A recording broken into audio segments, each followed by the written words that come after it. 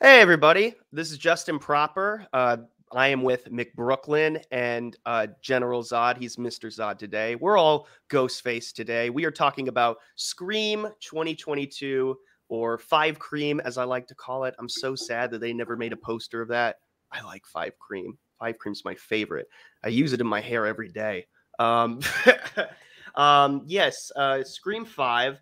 The movie just came out on Thursday night, and there was such a big hype. All of these YouTubers were saying how it was so amazing and it was great, but some of us have different opinions. So, we're going to start out with just our general thoughts on it. We're not going to give anything away right away.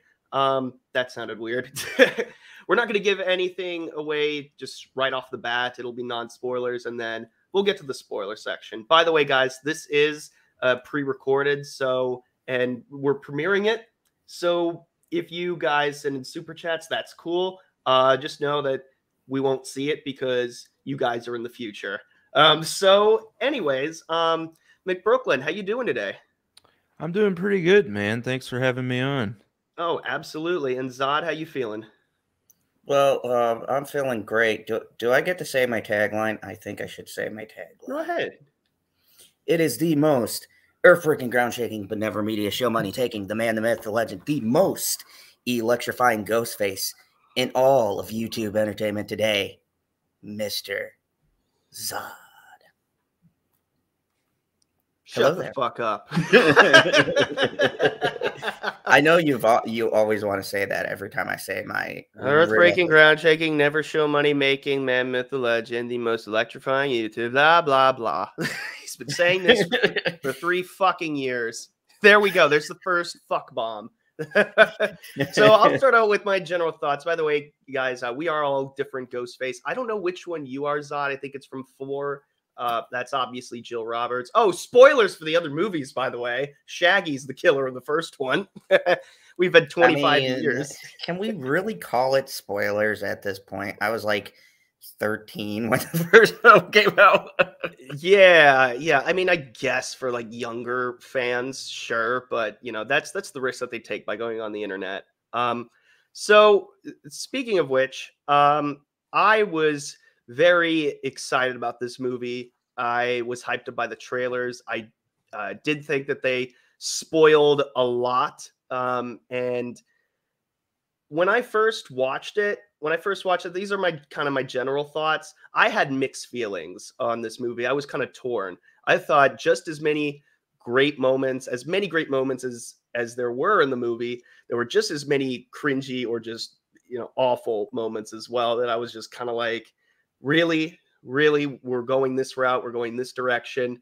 I thought the reveals of the Ghostface were probably the weakest in the franchise. I loved David Arquette in this movie, but he did seem like he wasn't as Dewey-ish as he has been in the other ones. I missed the goofiness. I missed the fun aspect of Scream is kind of dwindled. I didn't have as much fun with this. All the other ones, had some sort of magical touch to it. The Kevin Williamson, Wes Craven kind of duo. They were so great with the other movies. But generally speaking, I was kind of torn.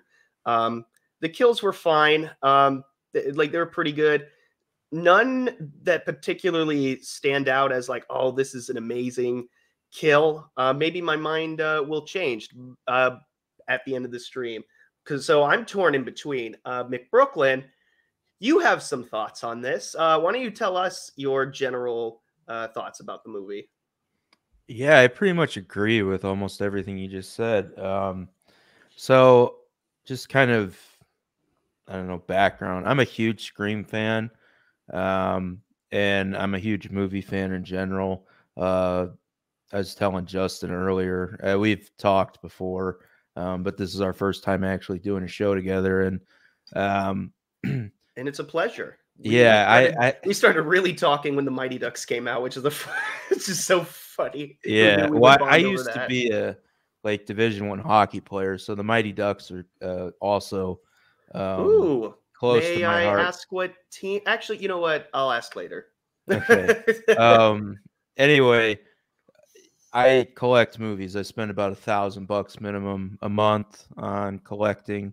So I'm a big movie guy, and I've been meaning to kind of get into movie review, podcasting type stuff. But anyway, yeah, I was hyped for this movie to say the least.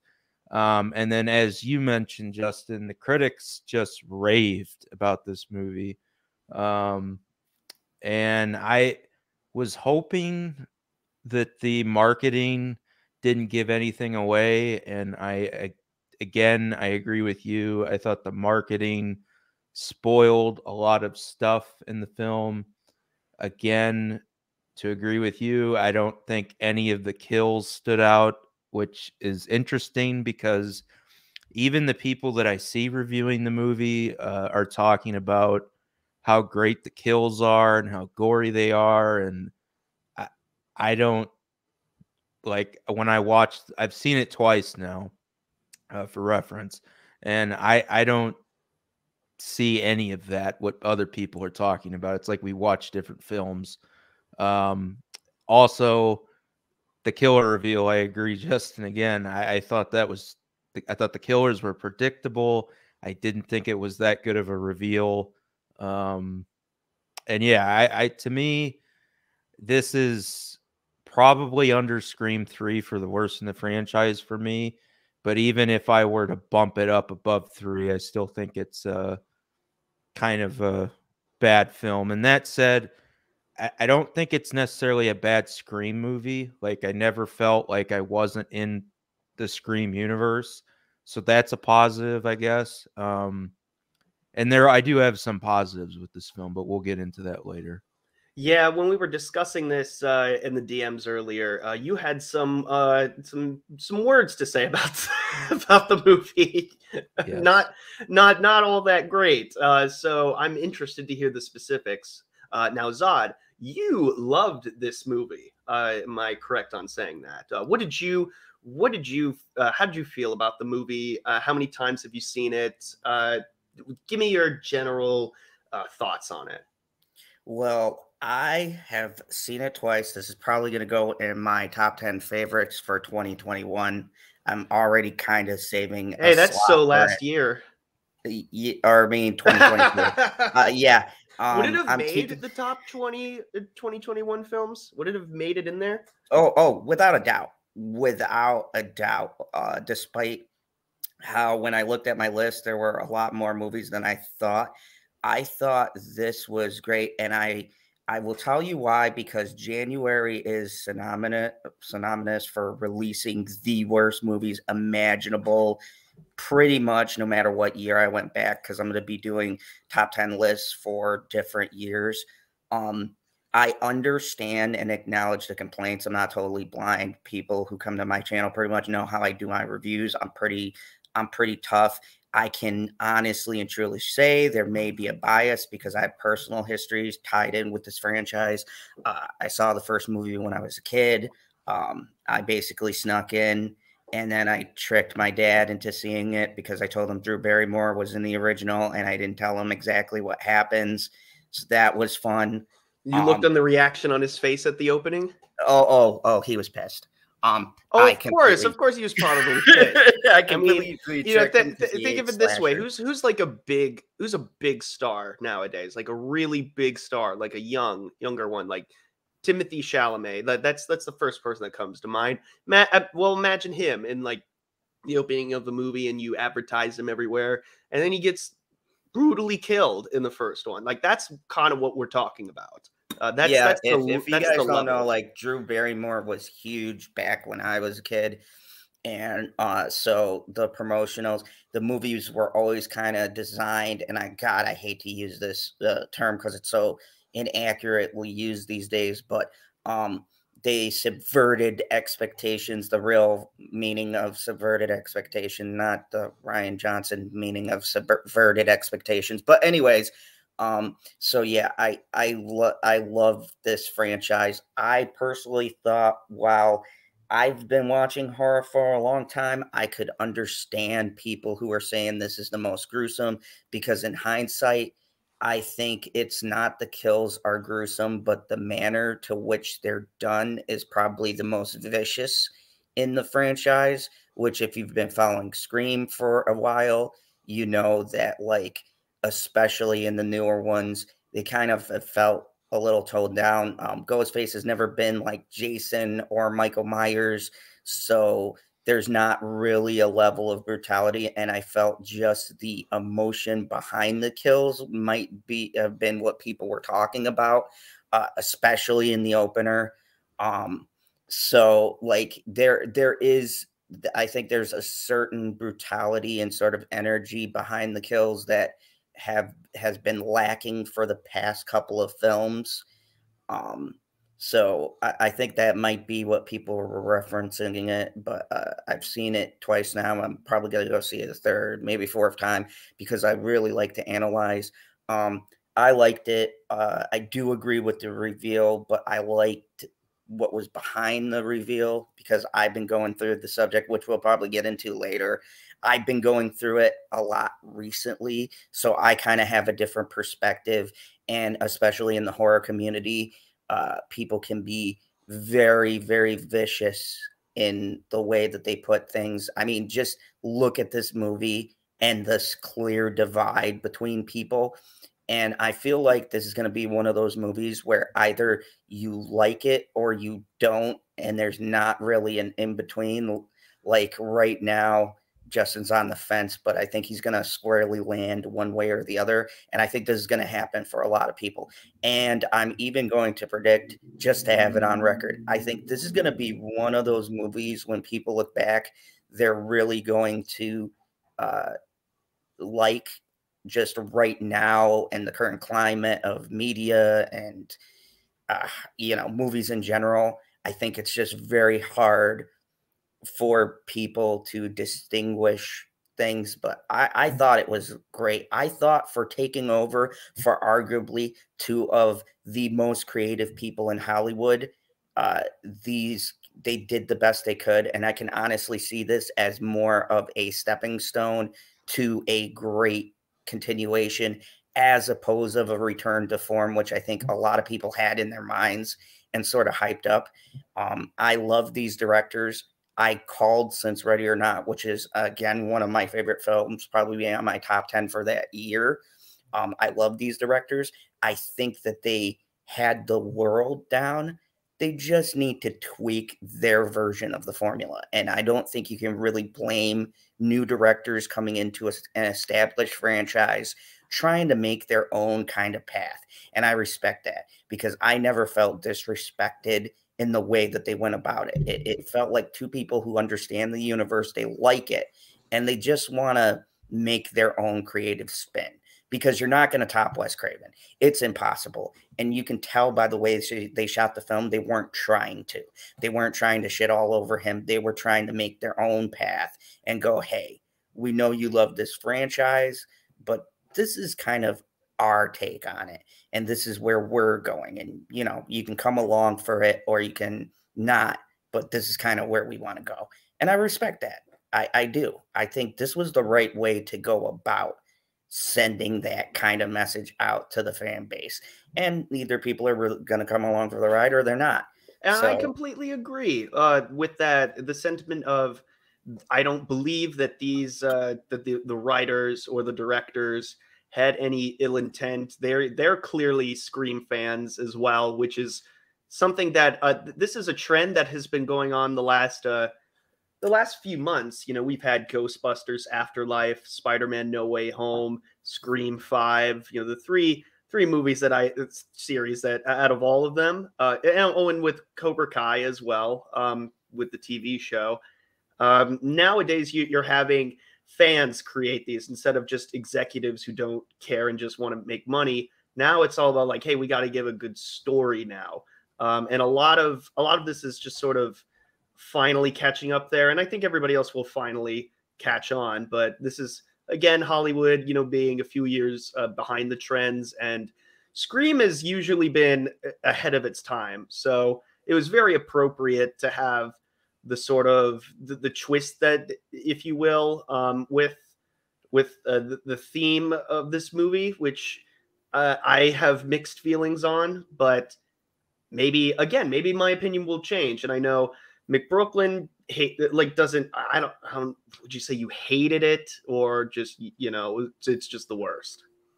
I'm just kind of, I don't hate it. yeah, I just think it's the worst Scream film.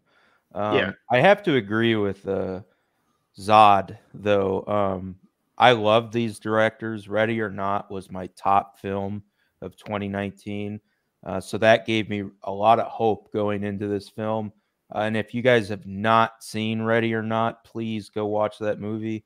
yes, I saw that movie twice in 48 hours. It came out on my birthday 2 years ago, and it's phenomenal. If you like Wes Craven, and that's I said immediately that these guys were perfect to do Scream, because you can see Wes all over Ready or Not with the comedy and the horror.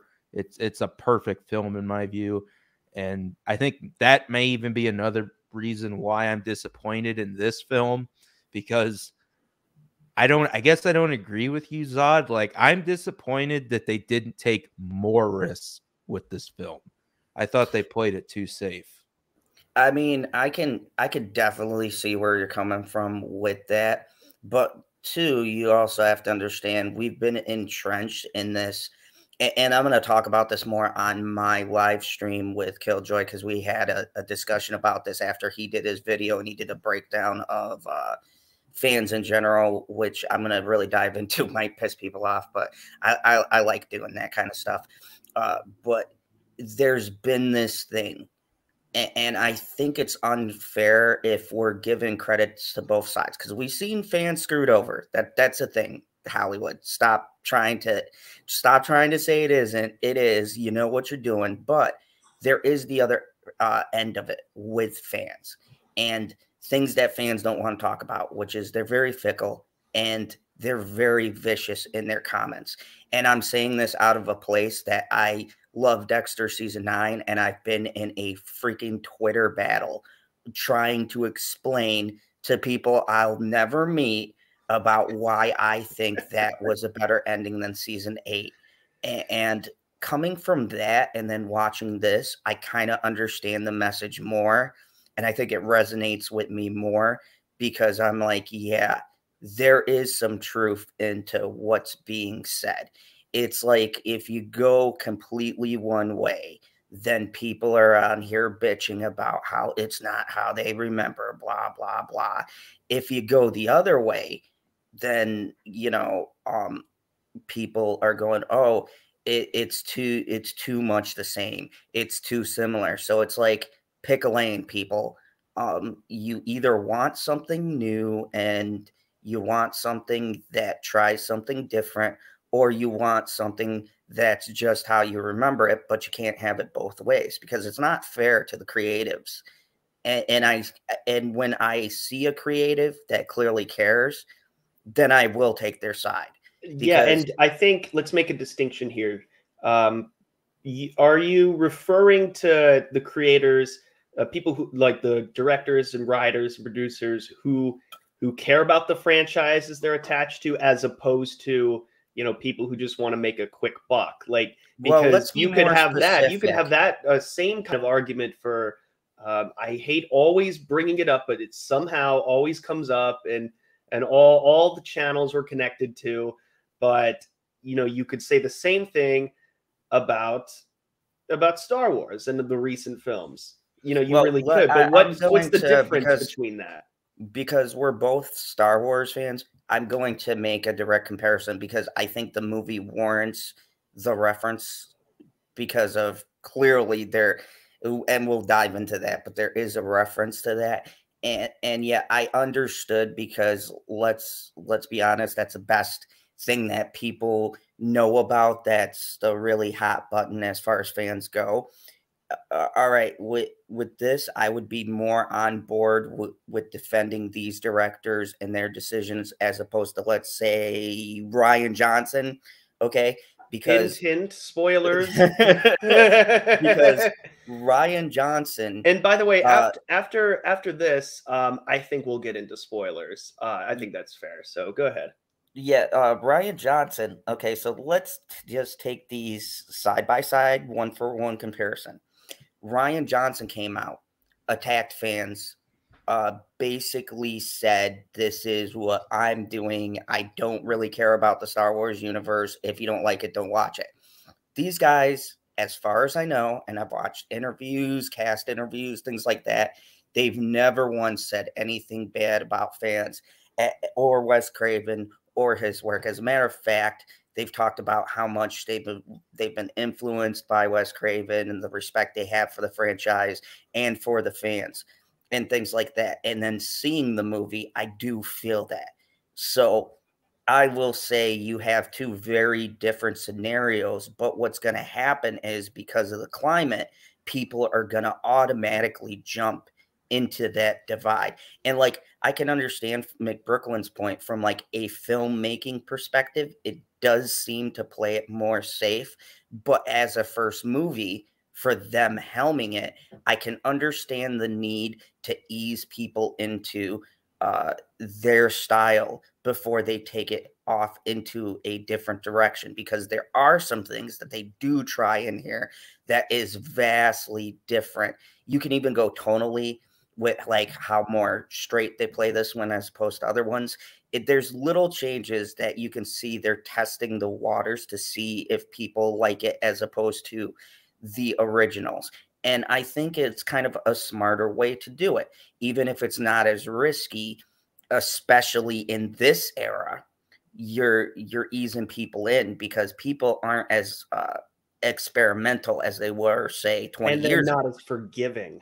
And they're not as forgiving, yeah. When it Like, comes to their favorite franchises, it's like there's some sort of ownership. And these are discussions that we've had for, I think, the last 4 years. We've been discussing these kind of things, and we remember being on the side of the fence that got crapped on all the time because we didn't like a movie.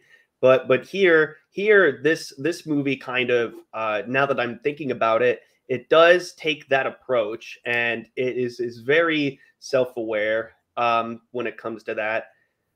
So I think at this point, I think at this point we can talk about spoilers. So this is spoilers. So there we go. I'll just be straight up out of the gate.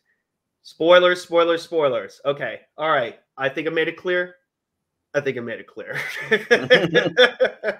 a little bit. This is the worst killer reveal of the franchise, by far. Jack Quaid. We all fucking knew he was going to be the killer. He was way too obvious. And then the other killer, Amber, was like in the movie for like a few minutes. I was so mad about that. And their motive, when I first heard it, I'm like, really? You're going to blame toxic fans? This is ridiculous because toxic fans don't murder people. This is ridiculous. And when I saw that twist, I'm like, oh man. This is because and I'm saying this right out of the gate because we were just talking about it and I really want to get into it. So and this will be kind of an open discussion. You guys can chime in whenever you want. No big deal.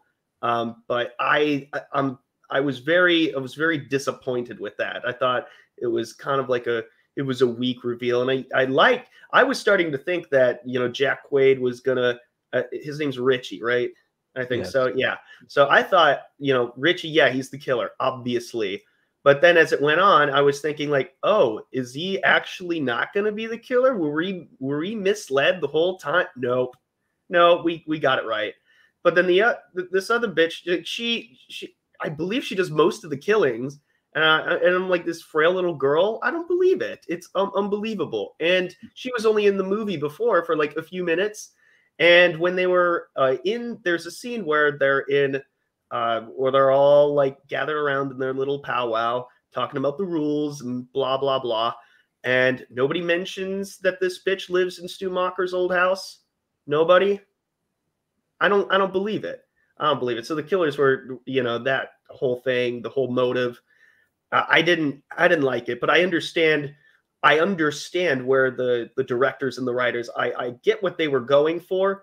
I just didn't think they really stuck the landing. I mean, like, is that fair to say? Like, what do you guys think? I 100% agree with you. I think this is, and look, like, there is no way to talk about this film without referencing Star Wars, like, or at least the sequels. This And film, let's get that out of the way too. They're making in the Scream universe. There's the Stab movies, and we already got all like the 7 Stab movies. Apparently, there hasn't been another one in 10 years at this point. And then they didn't make a movie off of the real events of Scream 4, so they just kind of left it alone. I guess that Stab 7 killed the franchise, if you will, I think i.e., this was Halloween. actually Stab 8, because that was another reference to The Last Jedi. Yeah, and it was directed by Ryan Johnson. If you saw it, there's that one scene where the dude's eating pizza like has so many little Easter eggs, which I liked, and I was like, "Ooh, they're throwing shade at Ryan. I like this." I did like that, because if you look at it, that was clear shade. And this is where I say I feel like the discussion is balanced, because the way they talk about it, they do talk about from both angles, which is why I didn't personally find this offensive.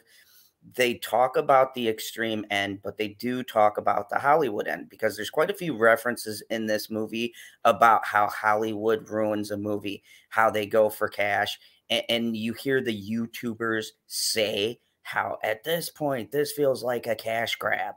And you know, this is supposed to be, we'll say, the objective, because we know the media is not, but we'll, for argument's sake, say the objective media talking like, you know, oh, it's brilliant. And then you have the fans who are disappointed. I think that was very well done in that particular scene, because that felt to me like they were saying, yeah, there is points, and probably with this film, where Hollywood has a hand in what's being done.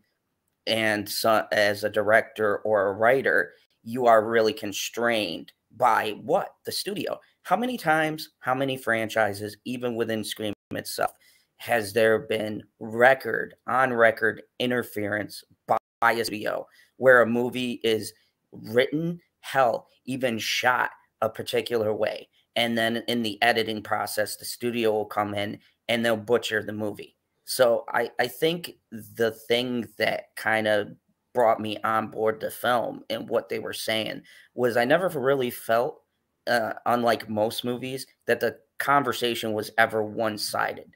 There was always clear people who were on both sides. I feel like this was more of a, you get to the end and you go, okay, you decide where you fall into this conversation. And to be perfectly honest, it would, to me, it would be no different than how Wes Craven or Kevin Williams would have presented the argument. Because if you look at their films and what they talk about with sequels, prequels, remakes, they never really take a clear stance.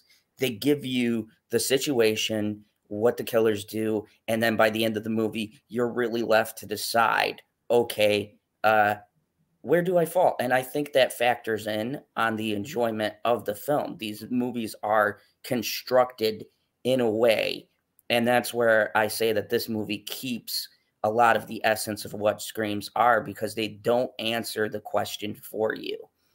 Even if like it feels like they're answering it, they're not really. It's more of a bam, now you decide, you know, where do you land in this topic? It doesn't ever feel like the creator is taking a stance one way or another. And I respect that kind of take for it, especially taking a shot at Ryan Johnson, because that was not a defense of him at all. That was clear, like, shot at Ryan. There's like no ifs, ands, or buts about it. So clearly the directors weren't on his side, or I'd even say Hollywood side at most points in the film. Well, I think that's what's so confusing about the twist and the reveal, because I agree with you. It's very clear that they're shitting on Ryan Johnson and Star Wars, and specifically Episode 8. There's the Chrome Dome Ghostface mask, which is in Ryan Johnson's Stab 8. Yep. There's so many references. With the Captain Phasma Ghostface. Yeah, like Phasma face. And you God, can see, I thought like, okay, so now you have Ghostface in a bro tank with the flamethrower. Like, this is ridiculous. And I thought it was going to be the jock character, the Chad. I think his name actually is Chad. Yeah, it is. Mason Gooding. Yeah, I think like that's where I was like being. I felt like that was clearly in the trailers, like being misled, you know, on purpose, which I thought was very cool. But yeah, go ahead, carry on.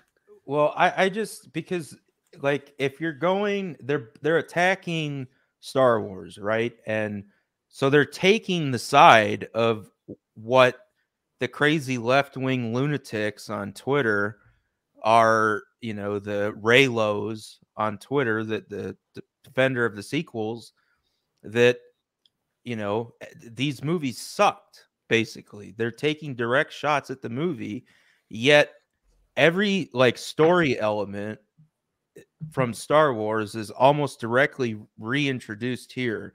Like Richie and Amber are basically Billy and Stu.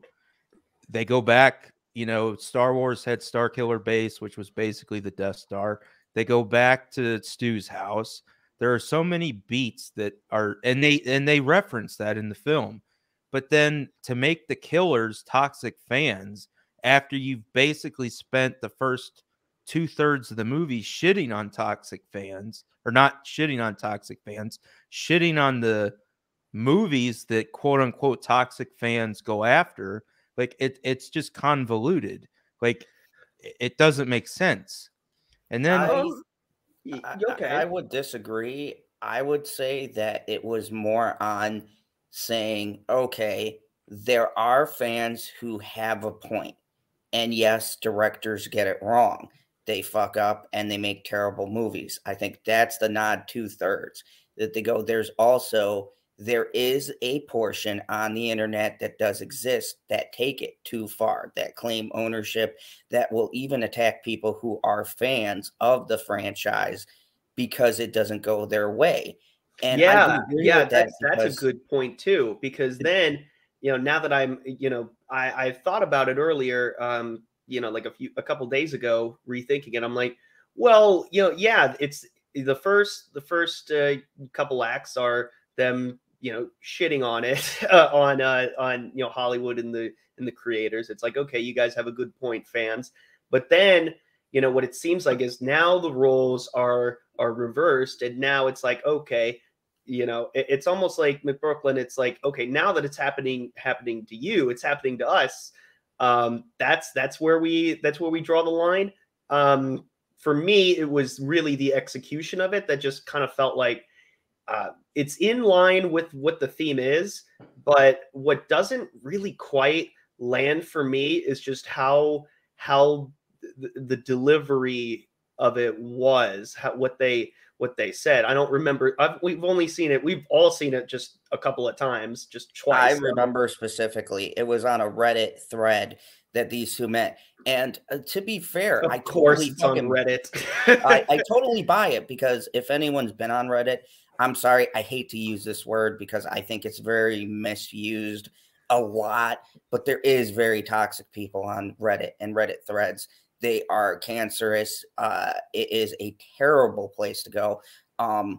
And I've experienced it personally, whether you're talking video games, whether you're talking even if you love a franchise, but you happen to like a particular episode or a particular movie, and it's not the popular opinion. Well, then, oh, you're not a true fan. You blah, blah, blah. And it's like, bitch, I've been watching these movies since I was a kid. Don't sit here and come at me like I'm not a true fan because, oh, I don't agree with your very shallow take on what you see. Like I like to give people their due, right? Like we can have a discussion like we're having right now. No one's attacking anyone, right?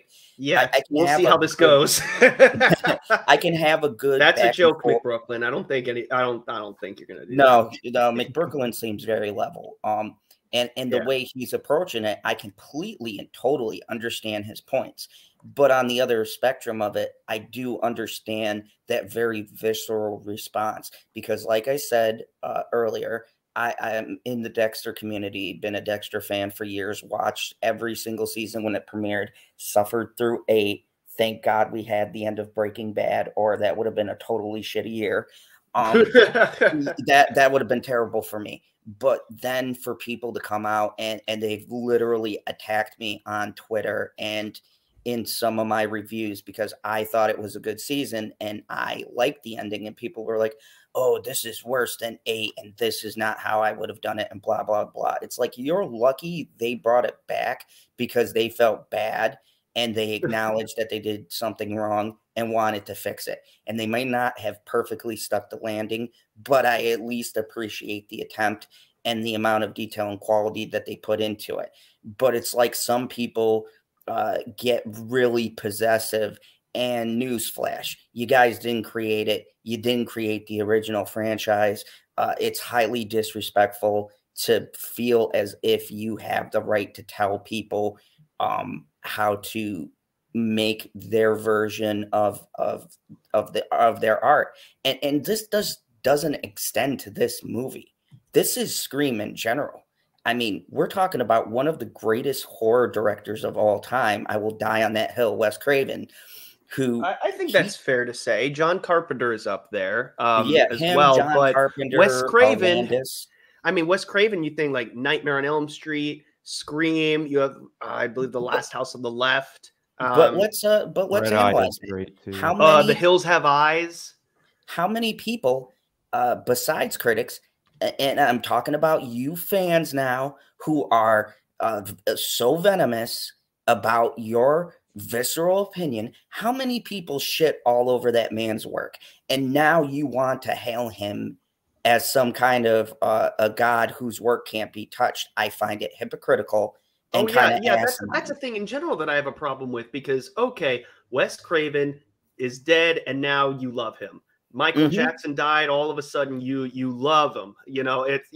Why does it take someone to die for you to appreciate what they did? It doesn't make any sense to me. You guys remember the reaction to Scream 4?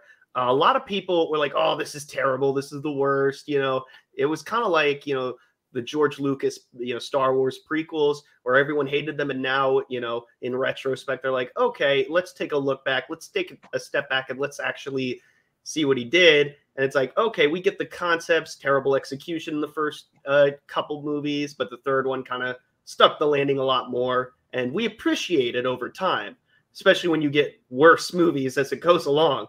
Scream 4 aged fairly well with talking about the dangers of social media. As many people have mentioned, how far you'll go to get internet famous for your 15 minutes of fame, which is just ridiculous. Why would you murder a bunch of people just to get fame? Silly and concept. That's what I feel about this ending. Does it go to a kind of extreme? Yes, but does it break anything in the universe? Not really, because if you look at every movie, this movie does what any Scream movie has done. They do a hyper kind of over stylistic point.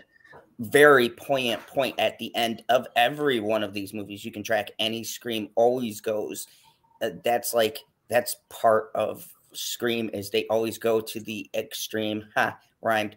At the end of the film. So I thought it was very in line to flipping it and going, okay, we gave you one side of the debate. Now, boom, here's the other side. The killers are these super extreme.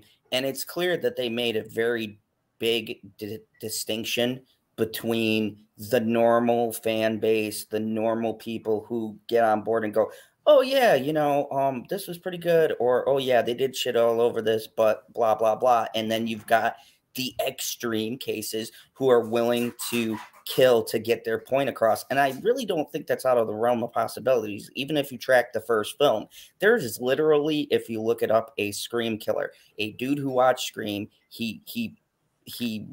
It said in court, it was his inspiration to go out and do killings, and he did them exactly like the film. Was this after the first movie, before Scream 2? No, this was the first Scream. No. Did that real life situation happen in between the movies? Yeah. So wow.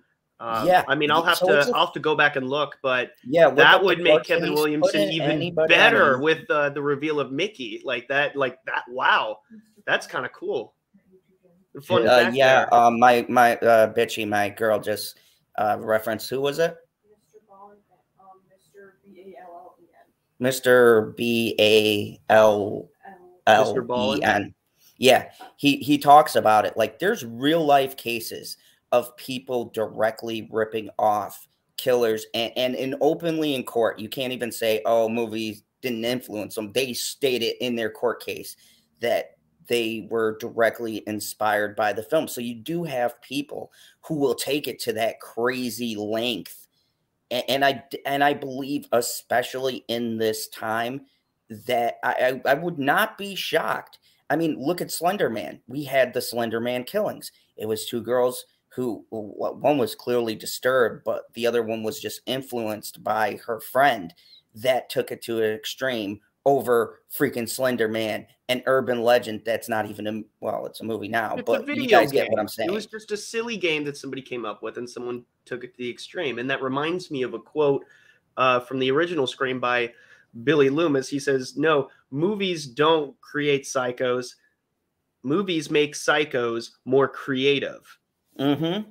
And I think that's where that's why I hail the original Scream as, like, it is going to be the best of the franchise, one of the best slasher movies of all time, one of the best horror movies of all time, murder mysteries, which is so well done and executed, because you kind of were like, oh, that's the case. That's another thing that I didn't like about Richie's reveal, is that they waited a little too late to give some doubt to it, because he was always suspicious. So was Billy 100%. Loomis, but the way that they did it in the original was Much clever. much more clever. But with all of that analysis, McBrooklyn, I want to get your thoughts on just, I know Zod likes to talk a lot, so I'm sorry, I'm a chatty oh ghost. no, you're fine. You're fine. No, it's okay. But I really want to see, like, your side of it, based on what you've been hearing that's being discussed. Well, I want to go back to like a point you made, which was about the killer reveals them, like the actual reveals. Because we haven't really touched on that. I mean, we've talked about kind of the meta commentary for the most part, but with the reveals, I think I even mentioned to you on a DM, Amber was totally misused in this film. She's hardly in the. She's like got like literally 5 minutes of screen time before she's revealed as the killer at the end. And obviously, I think she's set up. Even if you go back and you watch the end of the movie, she's supposed to be the new Stu. And I think we all agree Stu is the best killer out of the whole franchise. And I think the actress could have pulled that off had she been given more screen time to be, a really top-notch killer. And back to what you were saying with Richie, like, I had Richie and Amber pegged from the get-go. Plus, like, again, with the marketing, we knew Amber was set on fire in the kitchen from the trailer. It's in the trailer. Like, and, like, we're talking about how the commentary, with the meta commentary on how fandom works, right? They know fans analyze every second and every still of trailers. And they even went out to say, oh, well, we did a lot of misdirects and stuff in the marketing. No, you didn't. No, you didn't. Not enough. Not nearly enough.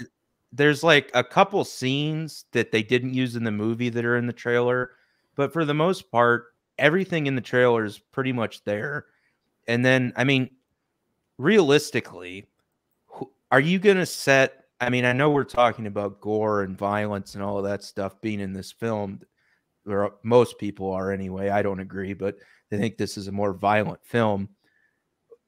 Are we really going to set one of the main characters at the end of the movie? It's clearly in Stu's kitchen on fire. I mean, like, we had to know that was going to be the killer, or one of them, and it's Amber. So I thought that totally gave that away. And like with Richie, like you were saying, Justin, there was like no doubt for you that he was a killer until the end of the movie. I 100% agree with you. There was like 5 minutes when they got to Stu's house or Amber's house now, I guess, that I thought It'll always be Stu's house to me. yeah. Well, like it's the, and I guess I don't understand this either. Maybe it's just Hollywood magic and they couldn't replicate the original garage, but like Mindy and Amber, they go down into the, like, it's a basement, not a garage this time. I don't know if it's supposed Why do they call it the basement? It's a garage. They're going into the garage. Yeah, but I it don't looks understand that. completely different. So I don't know if it's actually supposed to be a basement or if it is supposed to be the original garage. But either way, that scene is the only scene in the movie that got me going, huh, well, I wonder if, Amber's not the killer. Maybe it's Mindy. I always basically had Richie pegged, and I thought, well, maybe it's Tara. And by the way, like another comment, like I thought some positives, which we'll get to, like one, this is the best opening kill scene, or even though it's not a kill scene, but the opening scene since the original. And then also I thought all of the cast was great, with exception to Sam. Like I did not like Sam's character in this film. I thought she was upstaged by Jenna Ortega's Tara, Mindy, the Meeks twins. I thought Chad and Mindy were great. I'm glad they survived. And I just like, again, I don't dislike Sam, but I don't think she was a standout out of the new cast. I thought No, definitely not. Very much the most vanilla. Yeah, she's of just all of them. there. Well, yeah, she's there to be the new Sydney, but you have to give this quote unquote new, Sydney, of this new final girl, a little bit more personality. However, her backstory is quite interesting, which I did not see coming at all, and it's quite interesting. The full name is Sam Carpenter, but really, this is really funny. I didn't even think about this at first, but if she went with her real father's last name, it's Sam Loomis. Yeah. Which I believe wasn't that It's a reference to Dr. Loomis from Halloween. Dr. Loomis, which was a reference in Psycho. Right. I will say on the positives, they really did hide that. But here's my issue, and this is a reason why I deducted a point. I did deduct points from this movie. I think I was sitting at like an 8 out of 10. I think I'm going to stay there. But a big deduction for me, and going to Brooklyn with movie writing in general, I feel like while her subplot was a pretty nice little nod, it really goes nowhere. And that point of the movie kind of agitated me because there's so many things they could have done just story-wise in throwing off the audience into making them think maybe she's the one who's the killer instead of the killer's trying to use that as a way to set up. They could have toyed around with that aspect a little bit more than they did. So I think for me, while it was nice seeing Skeet Ulrich and the de-aging did a hell of a great job as far as that goes, I feel like the subplot in general, unless they pick it back up in 6, because 6 is in production, I think that subplot and kind of playing around where how that factors in towards the end of the story was kind of wasted and a useless kind of thread, because they could have done so much with her character. And I want to say, I will give credit to people who have this criticism. She is not a very good final girl. I thought Jenny, what was her name? Jenny Ortega, yes, the sister. I thought she was. I thought she was much better and should have been the final girl as opposed to the final girl, because the range of emotions, especially in that opening scene, and what they could have did with her was a missed opportunity too. So I'm not saying the movie does not have, as far as story structure and the way things could have gone down, it doesn't have a few things that agitated me, because there, and I think we talked about this, Justin, too. the underutilization, and this goes to your point, Mick Brooklyn, the underutilization of characters was really frustrating because look, Scream is built and based on dynamics of the group. The only way people buy into a Scream movie, which is why I think this is very divisive, is you have to care about the core group being introduced. Like in 4, there are so many characters there. I could tell you their names, what their backstory was, what their relationship was to each other within the group, how they all fit. And I think where this movie really drops the ball is that you don't have a strong group dynamic. So I cared about some of the characters, but I didn't care about all of the characters.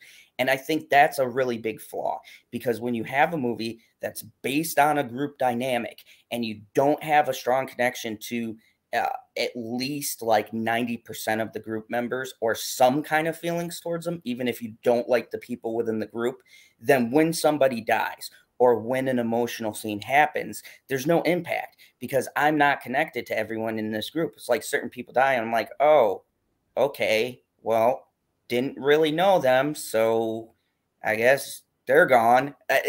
Yeah, I mean, some characters, that's fine, but not all of them. And you know what really made me upset, and this is something that I felt the very moment that it happened. So I was very excited to see Dylan Minnette in this movie, and he's like one of the first ones to die. I'm like, what the fuck? Why? Can we talk about his kill scene too? Like, oh my god, it dragged a little bit. I feel like they kept faking us out because you just killed the sheriff in broad daylight. Yeah, and how does he not like see I did too. That was fantastic. I mean, what the balls on. I'm imagining that was Amber because Jack Quaid. I keep calling him Jack Quaid. Yeah, he's in the hospital with Sam. Yeah. So it had to have been Amber. I mean, the balls on this crazy ass bitch. My God, it's insane. Absolutely insane that you would do that. And not only that, you would linger outside and wait for Dylan Minnette to open the door. Like that's like for like 10 minutes. Like what? By the way, did you like his frosted tips that were a reference? Oh god, that was terrible. That was I will give it to you. Those frosted tips. I kept on thinking, and I'm sorry, Dylan Minnette, I like you in 13 Reasons Why, but he looked like a douchebag and he needed to die. I'm sorry. There, I said it. No. The frosted tips. No, Justin, no, I disagreed. The frosted tips did it for me. I was like, this motherfucker's a douchebag in this film. No, it does frosted tips. No, frosted tits. Oh, I mean, well, he does have a nude scene, but we didn't see anything. I was very disappointed with that. Yeah, that was. I don't understand why we didn't get any bare ass on that. There's no nudity. Film. What the fuck? No. Actually, I know Scream has never really had nudity, so I don't care. You could have given us a butt shot. Yeah, something. Yeah, there should have been a butt shot. Get something for the ladies and for us, fellas who sometimes swing on the other side. Like that, it'd be nice to get a little bit of. I know how when you talk about diversity, you excluded proper. Good job. Good job. I'm offended by that. I had a problem just with his kill scene though in general. Like, I mean, I think they were trying to get creative, right? Like, because is he stabbed in the cheek or the neck? Oh, he's stabbed in the neck. Okay. Yeah. But I still feel like that's not like that's all they showed, right? Like he wasn't stabbed again after that. No. Like I think he still could have lived through that. Like no, he'd have to get one of those voice boxes. He might I mean, not to be too insensitive because I like this guy, but he would have, kind of sounded like Val Kilmer after the next if he had survived, because that was pretty but where were the cops in this? Like this is a small town, right? Like it took that's had like 2 incidents of mass murder. Yeah, well, I mean, like, but Judy, like, they're on their way when Judy calls them from her car. So, and it takes her what, 3, 4, minutes to get back home. Like, and then Ghostface or Amber like stalks Dylan for like 10 minutes in the house. Like, he showers, he gets out, he gets his sriracha sauce for their sushi, gets the plates, has the lemon square moment on the fridge, which I thought was great. That was a Nice great Easter egg. callback. Yeah. I almost forgot about that. I was hinted at that Easter egg from an interview, and so I watched Scream 4 again, and I'm like, oh, lemon squares are going to be referenced, and they don't Yeah. taste like ass, apparently. That was honestly, I don't know how your guys, well, I don't know, Justin, did you see it in the theater? Scream 4. I was a freshman in high school, and I just never got the chance to do it. Usually, and I never really snuck into any movies except for The Hangover, which is, if you're going to sneak into one movie in my generation, that That's a was the good one. one. So I already I already used mine. Did you Zod see had this one in the Scream, I theater, had The though? Hangover. McBrooklyn, I'm guessing you've snuck into a movie at least once. Yeah, I don't, dude, Okay, I'm never getting mind so then. old I can barely remember anymore. Well, that's okay. But no, I didn't get to see Scream 4 in the theaters. But I did relate to it a little more because I was, in high school at the same time as like the characters were. But what about seeing it in theaters? Well, like, the only thing out of my 2 viewings that got any reaction in this movie was the lemon square bit. That's it. And like, that was another one of my big negatives, and I think Zod disagrees with me on this. I didn't feel like there was any tension whatsoever in this film. Oh, I Like, thought there was tension a lot. I think I completely disagree. The tension was there because but to be fair, and we'll get to this in a little bit, there's a certain character, when I knew who was going to die, but I just wasn't ready for it. It's kind of like, that person that, that has a terminal illness and they're not going to, be around much longer. But when it happens, you're still shocked. But at the same time, can you be like, is that really like shocking? Like, yes, but you just don't know when it's going to happen, but it's coming. Oh shoot, I was thinking about that a little too much. I kind of lost track. What were we just talking about? tension. Yes, the tension. Okay, so the tension was there for sure, not just with that, but with other aspects. Because I was still kind of guessing, like, because I already fingered one of them.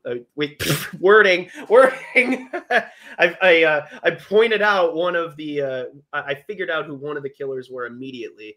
However, it was the second one that kept me guessing.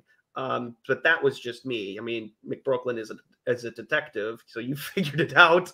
Well, it also, But I think instead of, it wasn't a lack of tension, it was a lack of comedy. There weren't that many laughs in this. Like, there were a couple, but it wasn't as funny as the other ones, which made me kind of disappointed. so the script for this actually leaked in July.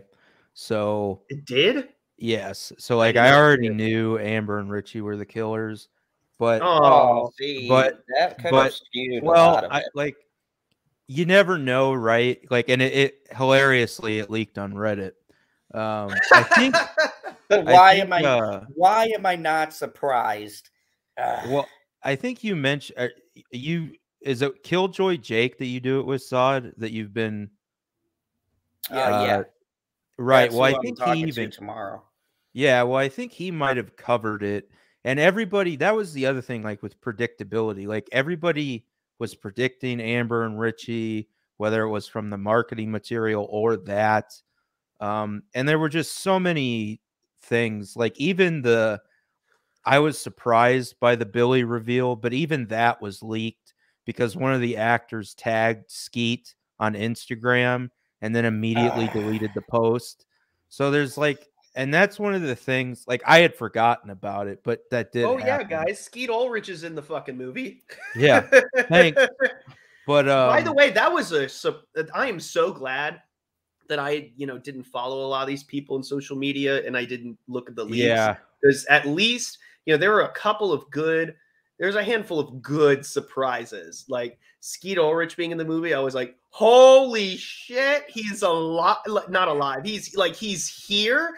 Like, I thought you were going to bring back Matthew Lillard. I thought that was something that was going to happen, but no, you brought back Skeet Ulrich. Holy shit! I did not see that coming. I was surprised. I'm Well, they sorry you got it spoiled. they definitely set it up to where they could bring back Matthew Lillard. But back to Zod's point about the Billy, I guess, hallucinations that Sam is having. I think that part of the movie is, I know you didn't really get a payoff with it, but I think that's intentionally there to set up the future of where they can go. Yeah, I was saying that in my review, Mick Brooklyn, just because of how loose that thread is. Yeah. I feel like that's something they want to play around with in the future, and maybe we'll see Matthew Lillard. Hint, hint, cough, cough. Directors, if you ever come across this, Please. Scream 6 in production, he's not doing anything. You can easily get him. Him and Hayden. Well, did you see the Easter egg for him? There's a couple Easter eggs. Those were good surprises too. There were a few different ones. Just, when Richie's eating pizza, who thought a guy eating pizza and watching YouTube would reveal so much? Thanks, Pizza Hut. So first off, yes, thank you, Pizza Hut. they got, I think, the best product placement out of anybody in this movie. First, like on YouTube, you had the Ryan Johnson Easter egg. You have what did it say about Stu? So that's a podcast that it just has the title of the video is just, did Stu Macher survive, or something like that's the name of the video. And then I would find that ridiculous. I would find that ridiculous just because if you look at that kill, and me and Justin were debating this last night. Look, a television fell on his head. I believe he was jolting around like he got electrocuted, which means that the inside of it broke, and he was stabbed repeatedly. And like I mean, I was in the service. I recognized one of the stabs. That's a pretty lethal spot unless you get help immediately. You could bleed out in under 3 minutes. So I refuse to believe, unless it's very well explained, that he could have survived all that. But to the point, there is a funny thing they could use to play around with this. And there is a rule established in the Scream universe and in most horror movies that the killer is not dead unless you shoot them in the head and you physically watch them die. And they walked away from him to kill Billy. So I think they do have a window, but it would have to be explained like really well and make sense. Or it could be either it's one of those things that could be a holy shit moment and really elevate a movie, or it could kill any cool things you could have done with it. And that's my issue with this film, is that, like you said, Mick Brooklyn, to your point, and you have a valid point, there is a lot of opportunity in this movie. I will fully admit, despite my shilling I will be doing for this film. I'm sorry, it's just one of those things. I can be biased. I'm a human, I'll admit it. But it is one of those things I do acknowledge, is that there is a lot of opportunities in this movie that was missed. I don't agree with your sentiment on tension. I think there were a lot of tension parts, especially with the sheriff, and I'll tell you why. As a parent, that whole scene to me was probably the most anxiety I got, because I could very much place myself in her shoes. And hats off to, I forgot the actress's name. Mary Sheldon. Yeah, she was in Scream 4. I didn't like her as much in Scream 4. She was a very big red herring. That was what really amazed me about this, because I felt her tension. And I think, to the point of why people find it brutal. Look, one thing that's always going to get people, especially if you're a parent, is when you see another parent struggling to save their kid and they fail. I think that was a very effective kill. I think the fact that it was in broad daylight was a very ballsy and great scene. That part of the scene, I didn't like the Lemonette thing, but that part of the scene I think was very well done, because I could feel that moment of tension. And I'm not even gonna lie, like in the theater, I said, oh shit, get back. Like, you know what I mean? Like, and then you're right there, and just the way she looks up and the noises she makes, that was a very well acted scene and very heartbreaking. I think that was, for me, hit pretty hard, because just because I could put myself in the place of that person and be like, yeah, this isn't like the rest of the people. She is fighting for her child. She's fighting to get back to her kid, and then to see her totally and utterly fail. And it's realistic too, because let's be real, in real life, these things don't turn out right. You know, everybody likes the Hollywood ending where the protagonist will get there just in time and they'll save them, and they'll be, but I think this movie did a good job of saying, hey, that shit doesn't always go that way. You have a point where you're not in time, where you die. And I thought that was a good setup to let people know that, like, hey, we're going to take out people you like. Like, it's going to happen. We got the balls to do it, and we're going to go there. And setting that up right before Dewey, I thought that the initial setup was at least pretty well done, because that if you look into the context of the next scene, which I think we should talk about, the Dewey scene, I think it's a very good lead-in to letting people know, like, yeah, we're gonna take out somebody you like. And for me, at first, I thought this was gonna be like, oh, wait, they're not gonna take out Dewey because she's an OG character. People know her. Okay, we've had her killed, but nope. They do a twofer. So when you think about it, they took out 2 OG characters in the span of like 10 minutes. Me personally, thought that initial setup was pretty well done. Yeah, and you know, McBrooklyn, you're talking about, like, you were saying earlier, like taking risks. I mean, that's I would argue that that's pretty risky, I but don't think it was a risk, just because I think we all expected, at least in Dewey's case, I think most people expected him to bite the bullet in this. especially with the marketing, you know, Yeah. for sure. But you know, it's also like, you know, it was his time. You know, like, yeah, I mean, but he wasn't supposed to live in the first movie, so he was, right. You know, yeah. I mean, to Zod's point, though, like, one of the things about, like, having this be like more realistic that I wanted to see, and I think Killjoy Jake has mentioned this too, a lot of people have mentioned this, that they want to see, is for the killers to actually win in one of these movies. Now, this probably wasn't the best movie for that, just because they're trying to set up, you know, to reboot it, if you will, so that we can get sequels, which this looks like it's definitely going to get officially greenlit soon. Oh, it did. Yeah, it They're did. already It in did, and production. I would like to see a Scream 7. You know, this could be like its own, like, sort of trilogy. Yeah, its own trilogy. That's what I think maybe the next movie, you know, that could happen. You know, where you end on like a cliffhanger kind of thing. That would be so great. And can we go back to 4 for a second, because this kind of ties into what you're saying, McBrooklyn. I don't know if most people knew, or I'm a huge Scream fan, and I follow this shit very religiously. And Wes Craven, the original ending to Scream 4, if people don't know, and it's out there, you can look it up. Wes Craven had the original ending that killer, I fucking forget her name. Jill. Yeah, Jill. They had it where the hospital scene cut off. So it was just, and the dialogue was slightly different. They say that it doesn't look like Sydney's gonna wake up, and then the end shot is Jill smiling, and that was supposed to be the original ending for Scream 4. So good. Oh man, and then the alternative Scream 5 would have been even better, because then you would have, because I don't think Jill revealed herself to Kirby, Hayden Panettiere, who, by the way, is alive. We knew it. I was so happy to see that. That was the third Easter egg that we forgot to talk about earlier. That's great.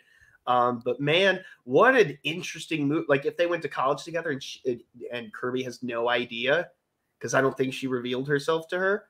Yeah, they wanted to leave Nev Campbell in like I'd say like a coma and kind of make it ambiguous that Jill didn't go after her because of the fact that they were in the hospital and she kind of like was like, oh, she's gonna die anyways. That was the original ending, but then the studio came in. Thank you, studio. Once again, new line. They came in and they told Wes Craven he had to change the ending because it was too bleak. Isn't that fucking ironic considering the tone of this movie? Like that was so when you brought that up, I had to throw that in there, McBrooklyn, because it was originally supposed to end in a cliffhanger. Wes Craven said himself before he passed, and the studio made him change it because they thought it was too dark. Thank you, Harvey Weinstein. Fucking Yeah, douchebag. well, there's the script in 3 changed from meddling too, and twice actually. And I think both scripts can be used in the future. But Elements of it, definitely. yeah, but before we get to that, since that's in the future, back to Dewey's death. I don't know, Justin, you really had a hard time with this, right? Well, considering that I cannot look at Scream 2 again, that because that was one of my favorite scenes was with Randy and Dewey talking about the rules of the sequel. That was my favorite scene, and those are my two favorite characters of the franchise. I love all the characters, but those two were like those that was I saw myself personality wise in Randy. You know, Randy was the voice of the audience as well. So when they killed off Randy, that was like killing off I've heard this comparison a few times. It was like killing the voice of the audience, which, you know, really, you know, as Wes Craven has said, you know, that was his biggest regret. And that never left me. And so and the goofiness of Dewey, like, you know, if you'll excuse me, I have some oozing to do. Like one of the best lines and funniest lines in that entire movie. There's a lot of funny lines. Um, but those two characters, I saw myself in a mixture of both of them. You know, that naive cop, like who's like kind of undermined, you know, and underrated. You know, he really is like an underdog, and that really upset me that, you know, he went off, he died because of a phone call. I'm like, really, that's how you do it?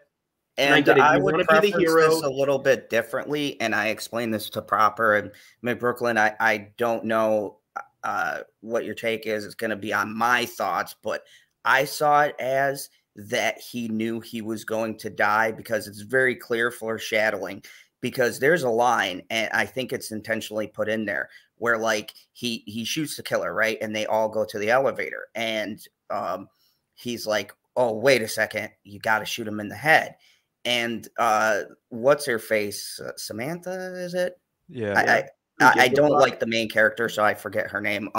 He says, "Who gives That's a how I know I fuck?" don't like her. I don't think anybody likes. Everybody prefers Jenna Ortega's Tara, which I think they really should make her the new girl. But I hope anyways, they do. Yeah. I hope they do too, because Jenna Ortega, I've been saying this since season 2. She's a fucking amazing actress. I called it. Ha. Anyways, I think that at least in my mind, I think he knew he was going to die or expected it, or hell, maybe given the context of his character in this movie, wanted it. Because I said it like this: look at the breakdown. He's got nerve damage in his arm, which can't move. He's got a limp from the last movie where he got stabbed basically at the base of his spine. He was asked to step down as sheriff. When he has Why? that talk with Gail, he talks about how he feels useless to people, and she's trying to like give him a pep talk, like, you know, you're the person who's the kindest, and she even references that later. And I think he wanted to go out on his own terms. Like Yeah, instead maybe of he being wasn't in, you know what? 100% ready to die, but if he did, it would be like, okay, I did it double checking and not being a fuck up. And that's how I took that scene. And I especially, my favorite shot probably in this whole movie, and yes, I know it's in the trailer. Thank you for spoiling it. But I love that shot of him letting the bullets fall to the floor and then putting in a new batch of bullets. I think that's a very good shot visually. I think it's very effective. I think it would have been more effective if the damn promotional material didn't give away so much. Yeah. And Which is you see it for the interesting. first time. My only gripe with this scene, and I also told Justice this too, is that I do not buy any hospital in America being this empty. I think that's total bullshit, especially in an emergency situation, given like real life protocols. There would not be just one guard posted, even in the town of Woodsboro, especially in the town of Woodsboro. And It's why such a is horror it that in trope, all though. of the slasher films, the hospitals are just Right? conveniently empty? Except for Halloween Kills. Yeah, which is yeah, there's a awful shit ton film. of people there. points to Halloween Kills, which I also had on my top 10 list. Like, Oh, That I was a hate movie I that didn't like at movie. first because of the very ending, but then and it really was just down to geography that when I saw in the theater, I was like, oh, okay. And it was a misunderstanding of my part. But I love that movie. yeah, But like points to that because yeah, that's really, especially when you have a situation of a killer killing these people, there would be family members and everything else. So yeah, there were some pretty big dispensions of disbelief, and it could have possibly been a bit more realistic, like if the killer caused some kind of like emergency in the hospital where they had to vacate the floor or something like that. I think that's just like a minor detail that was overlooked just for the aesthetic. So I do recognize there's a yeah, I lot of guess so. flaws in that. And nobody is hearing anything. I know most of the patients, like they're hospitalized, so like they're in their rooms and shit, and they're in Yeah, pain we or don't whatever. really even get They like can't how many exactly go out floors and the help. hospital has, so you can't say who's hearing what. I Well, don't. she We'll should have see. been in That's the the thing. ICU too, though, right? I mean, Yeah, I would guess. Well, no, because she was in recovery, right? She Yeah. was. They well, gave her the still, wheelchair and though, everything. like you're still in ICU usually, right? Because she just got out of surgery, right? Well, it had been a few days. Yeah, she was in recovery, but the point is that there aren't any staff members at all. Like Just the no one cop. is going to come out. Like is everyone just kind of like no one called the police at all? No one was on that floor. Is she just on an isolated floor? I don't get it. Did she rent it out or something? What this like what the fuck? I don't get that. I'm starting to hate hospital scenes just because of how Yeah. stupid they are. Yeah, And like and I can totally get behind the kind of setup. Now, like this could be intentionally done because once again, this does play on horror tropes, and we've all stated that is one big horror trope where you have the person in the hospital and the killer comes after them. mhm. That's like a staple in horror movies. But that doesn't necessarily mean you have to fall into the trope. There's a difference between doing the trope and kind of mocking it versus actually falling into the trope, which unfortunately, that was another deduction for me. Like, that was very clearly you like needed the scene to happen that way. So it was clearly set up that way. And that kind of takes you out of it when you know it's a setup. But Yeah, yeah, and see, that's another thing that made me upset about the way Dewey went out. Is that it's the whole circumstances that were around it that really bothered me. The motivation to go there, that I understood that, but just the way that it was that it was drawn out, the fact that they, again, this is what Scream does occasionally. They'll play into the tropes and then also like mock them at the same time, but like if you're going to mock it almost seemed hypocritical from like a meta standpoint. But what are you going to do at the same time? What are you going to do? Just be meta the whole time? No. And as much as I love that shot of Dewey, I was just like, really, Dewey? Like, come on, you got distracted by a phone call. That's how you went But out. that And plays into his character because remember, how many times in the movies has he kind of made a mistake where we've all said, "Oh, that should have definitely been the point where he died. I could pick spots in 3, 4, 2, 1. That was a play like, okay, the feeling I got from his character, which, by the way, I thought his character, shout out to David Arquette, hell of an actor. That I Great. think he gave the best performance out of everybody. Without a doubt, far. because we're all talking about how angry or disappointed we are, and it's intentional because the actor did a great job. And he's done a great job for the past 25 years. I think this is his best performance, though. I would absolutely. Argue that. What do you think, Mike Brooklyn? What do you think of David Arquette's performance in this one? Yeah, I liked him. I was gonna ask, do you like what they did with his character though? Like, because I don't know if you guys saw it, but I went the first screening I went to, they did a Q&A, and he was there. He was You went to a screening with a Q&A. That's fucking That's hell. awesome. That's amazing. And I'm jealous of you. So he was there. So they got to ask him questions after the movie? Yeah. So after that is so fucking amazing, dude. So he was there. Kevin Williamson was there, and then holy shit, one of the directors. But anyway, like he had mentioned, David, that he had in the initial script, he had issues with it because I guess it was going to be much more apparent that he was like much more of like a drunk and much harder down on his luck. And I guess they kind of reworked it a little bit. Like obviously when he's in it's a trailer, right? I think. And he's got his liquor bottles kind of sitting around when he's getting his coffee before he watches Gail on TV at the morning show.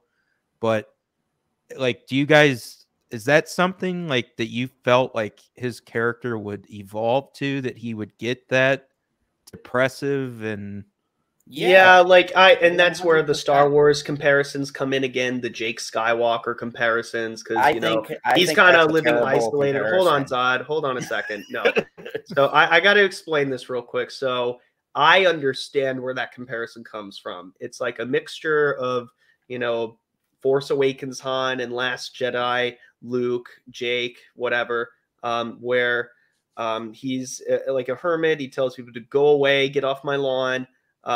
You know, he's depressed. You know, Dewey and Gail got divorced, which is, you know, a nice reflection on what happened in real life, kind of like Scream 4, where they got married and they were happy and stuff. Well, maybe not always happy. He's married to Gail, but you know, and then he doesn't really have it. Like he has a phone call with Sydney, but they don't actually share any real screen time together, like in person. He only like talked to Gail in person. So I guess that's that Han Solo comparison where he didn't really talk to Luke at all. I don't know.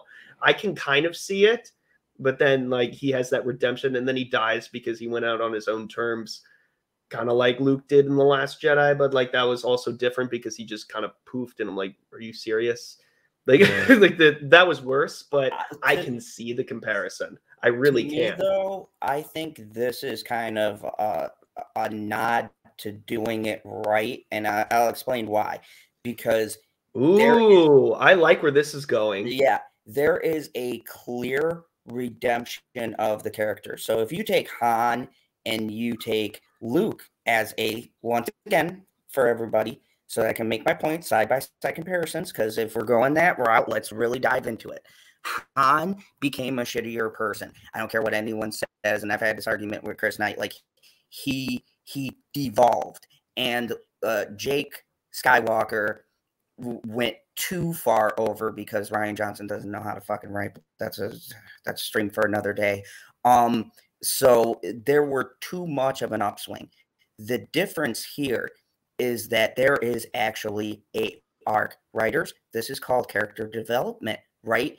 Your character starts at its lowest point, and then they, in some way, whether it be big or small, have a redemption. And this was, to me, a clear redemption. He starts in one place where he's drinking. He doesn't want to be bothered. He's not going to do this shit again. It's already wrecked his life.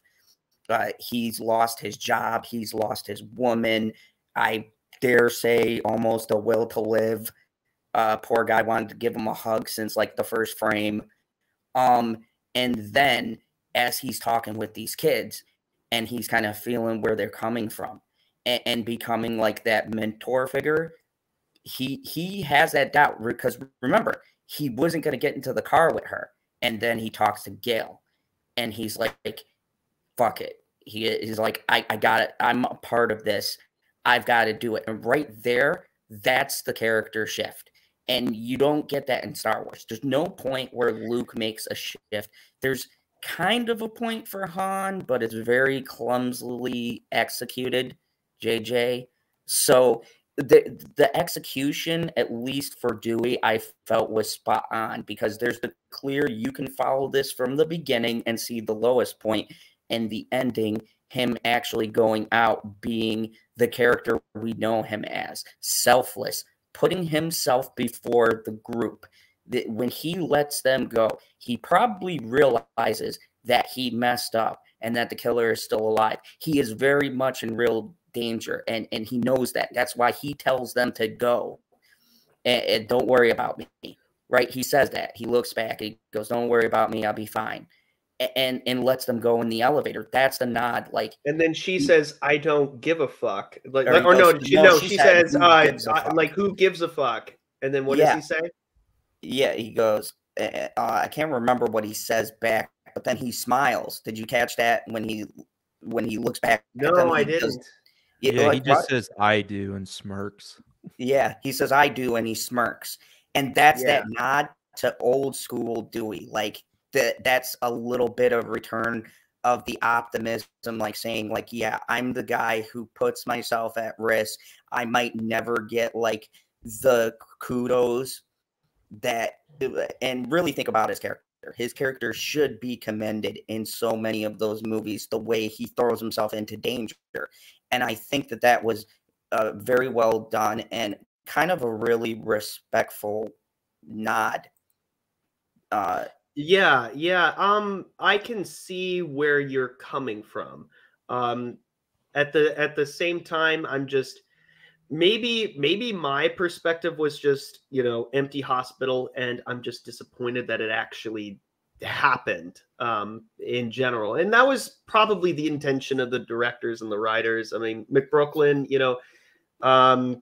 now thinking about the arc about of Dewey, I mean, do you think that was fitting, or like what would you have done differently? Because I know you didn't like it either. Well, I don't really have I wouldn't say I don't have a problem with his death because I knew it was coming. I guess I don't know. I would have liked to have seen Dewey a little bit more like his, normal self throughout the other four films. I actually thought Gail was very underutilized in this film. Felt like she was just there. But the one thing with there's two things with that kill scene with Dewey. One, I really like the back and forth. Like, so before he shoots Amber, he's like struggling with her knife and he like headbutts her, I think. And before he headbutts her, he goes, "Not today." And then he headbutts her and he gets her like up and then he shoots her. And then he goes and we have the elevator scene and then he goes back and then she kills him and she goes, "Yes, today." And I thought that was like a great like back and forth that's almost like talking to us, the audience, like, "Oh, thank God they're not going to kill Dewey."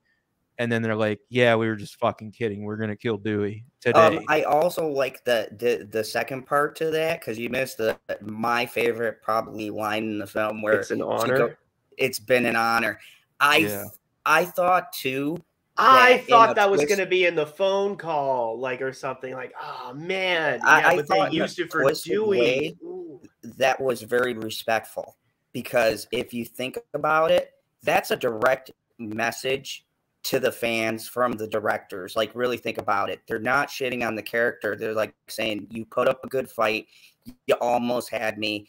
It was an honor to go into this battle with you." That's how I took it. And I was like, "Oh, okay, that's cool." At least the killer acknowledged, like, because the killer doesn't acknowledge any of the other ones until we get to the very end, right? So the fact that like randomly in the middle of this, it's like, yeah, you put up a good fight. You almost had me. Not today. You know, thanks for playing, kind of a thing. I thought that was a very cool sort of nod to put in. Well, the other thing with this scene that 100% for me, like I was 100% Richie's a killer. That when they're leaving, after first of all, he was just like knocked out, which I don't really have. I know a lot of people have been talking about that as that was their point that they knew he was a killer in on it. I can believe that, but my issue is, and it's subtle, and maybe it's just because, you know, like us, we overanalyze everything and we're looking for this type of stuff. But Richie turns and looks at Amber after she's like, you know, splayed out in the like bulletin board glass or whatever it was she went into, and he looks concerned, like, holy shit, is she dead? Like, am I, you know, like left alone now or whatever? And I'm like, yep, he's totally in on it. I don't know if you guys caught that or not, but Ooh, it's that's like really subtle. yeah. So I'm probably gonna go to the theater and see it a third time to really get, you know, it with these kind of movies. It takes a few viewings to really, you know, see like the first. Oh, no, come back. I was just seeing if that fixed my mic. Oh, it didn't, but it's okay. You know, it's fine. We'll cut it out. We'll fix it in post. What were you saying, McBrooklyn? The famous last words.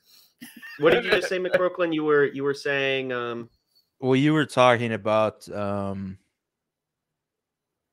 the subtlety of Richie. Oh yeah, I'm gonna have to see it a third time to get all of the.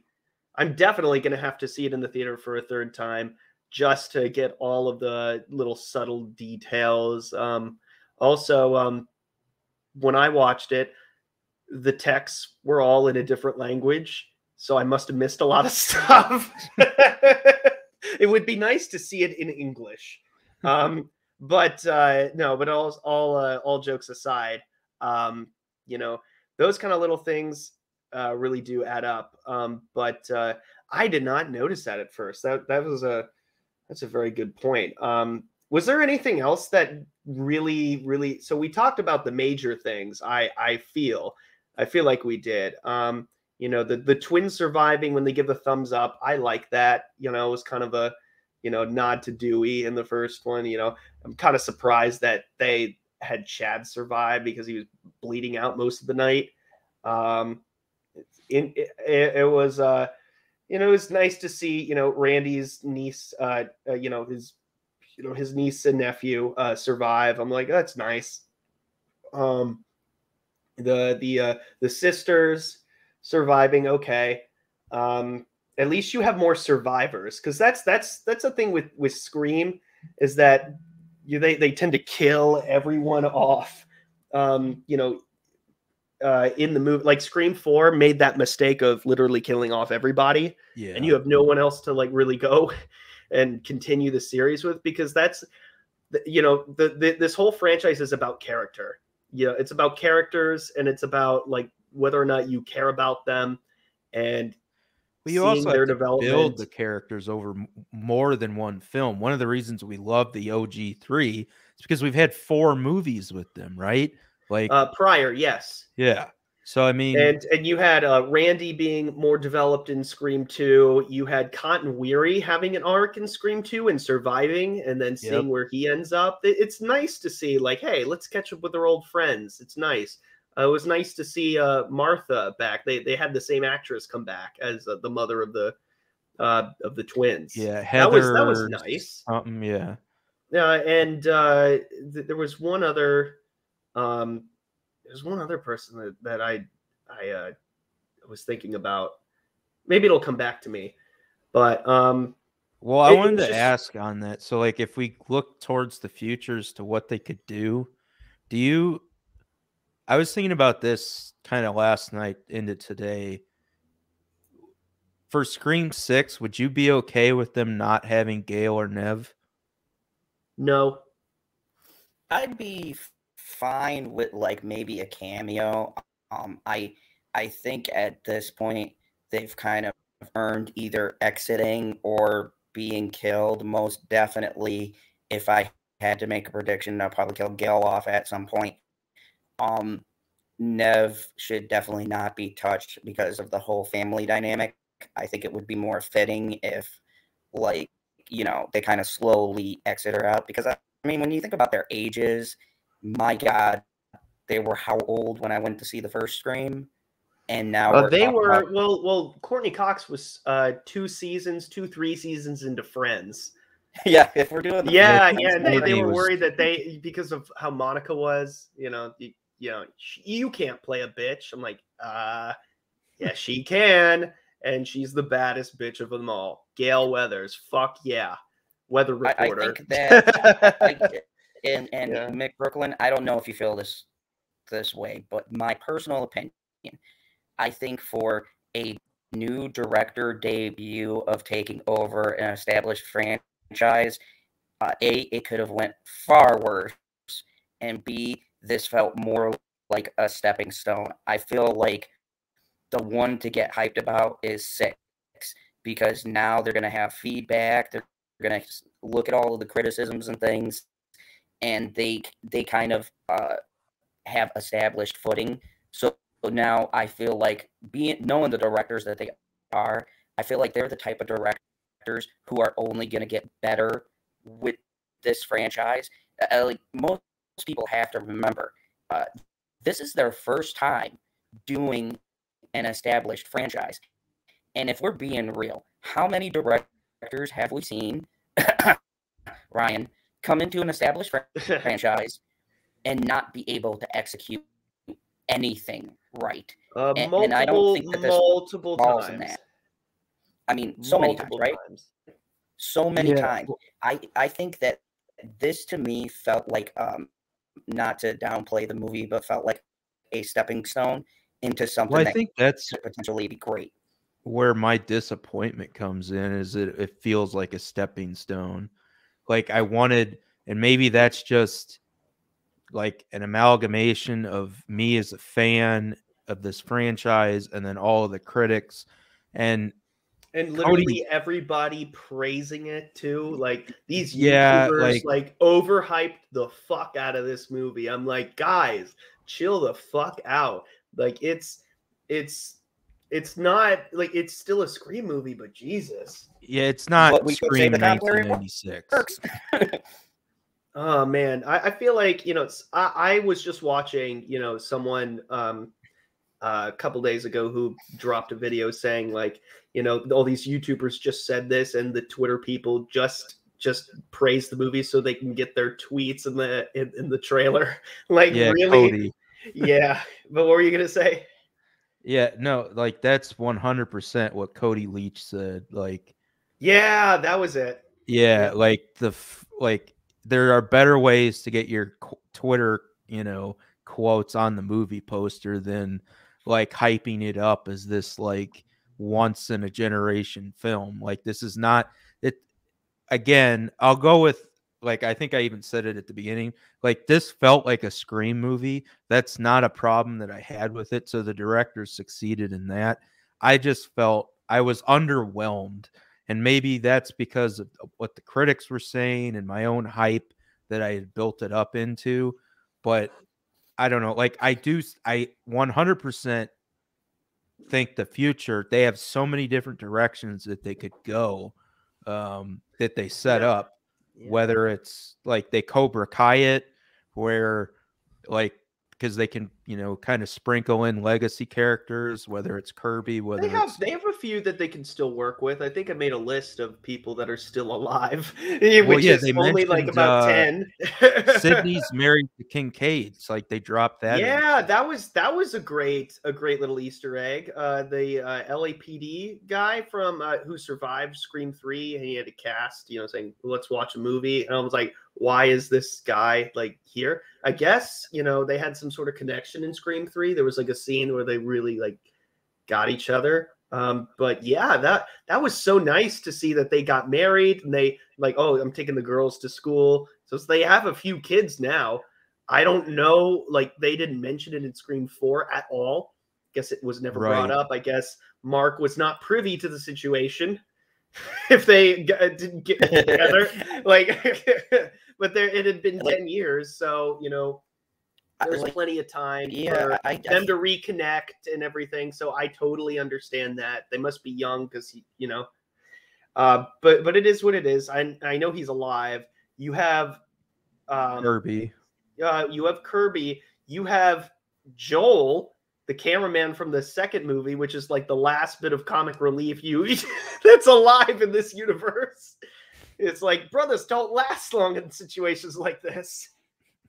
Oh yeah, he was like he got out of there. Yeah. So see, the thing, and what I would say to people who maybe have like been overly disappointed, I would factor in expectations and not seeing like what they're trying to do. And I understand that frustration. It's like when it's hyped up, and let's be real, guys. Let's blame this on who should be blamed: the media. They went and overhyped the hell out of this, and we all know why, mainly because of the toxic fandom buzzwords. Yay, we get to be relevant again. Now we have, I have to address this on stream. We have like, there's something wrong with Zod's Ethernet cable. Like it kind of crackles and then he speeds up. Yeah. It's okay. Sorry about that. No, it's totally fine. But I really want to hear the point, but I don't think we're going to be able to hear it on the stream. Well, it's okay. It's totally fine because this is not live. I can do some things, but I do. We are reaching that 2-hour mark, which I didn't think we were going to. But was there anything else that you guys wanted to mention, like positives or gripes about the movie before we get into predictions? Like, I wanted to know what was your guys' favorite kill scene in the movie? You know what? I don't know, Zod. I would have to say my favorite kill scene is not a kill scene, and this is the part of the movie that was ruined. No, the question was the favorite kill scene. No, you can answer that first and then go to the favorite scene. Well, I mean, technically, it almost was like, okay. If I say kill scene, I would have to. Oh God, I'm tied between two. Which one? We need a translator. I would have to say the scene with the sheriff, just because, and I put Dewey second because the sheriff scene, as a parent, I felt the tension there where most people may not have, but if you are a parent and the way that actress played it, kudos. She did a hell of a job making us care about that character, because for only the short time she was in it, and then you were like, oh my God, please don't. We're about that. Please don't. Yeah, I couldn't help myself. Please don't die. And then, like, she gets right there. I completely agree. The killing them in broad daylight, and then having the balls to stick around outside the house. Oh yeah, that's a hell while he's walking. While Dylan is, I know his name is Wes, which is, it's cute. I like that. It was a nice little subtle thing. But hold on, I'm gonna see if I can jump back into this so that I don't sound like a robot. Oh no, it's okay. Maybe restart something. It's fine. We'll sort it out. You can restart your laptop or something. Whatever you need to do. It's just it is what it is. We'll have like a thing that says technical difficulties. Da da da da da da da da da da da da da da. So take your time. It's all good. Yeah, I'll be right back. All right, cool. Yeah, he literally said, "I'll be right back. I'll be right back." We have to, here's the thing. We have to have a laugh at some point. Yeah, honestly, yeah, seeing Judy Hicks just getting, I thought that was like very, very vicious and brutal. And that's maybe when people are saying like the gore, it's just like, it's not what you say, the way you say it is what matters.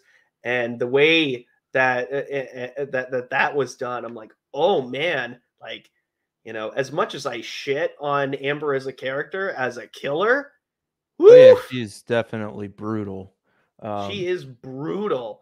But Well, I'm that's like, why I think, like, for me, my favorite kill was Sam killing Richie, because I thought that when she just goes full Billy mode and just like fucks his ass up, and then she like just slits his throat at the end.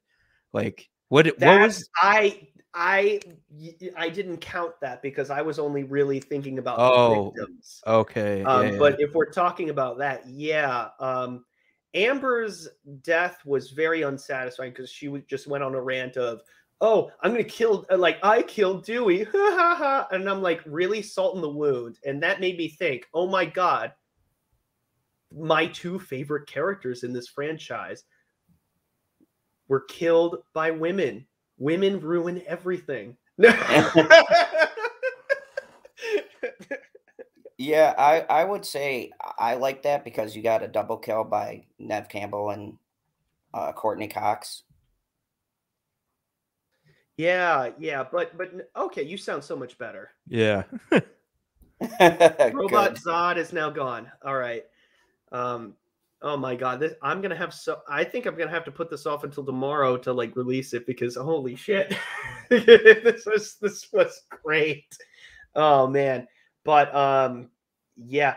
The utilization of Skeet Ulrich, he was only in like 3 scenes, but it was great. And um Would you have so like in the future?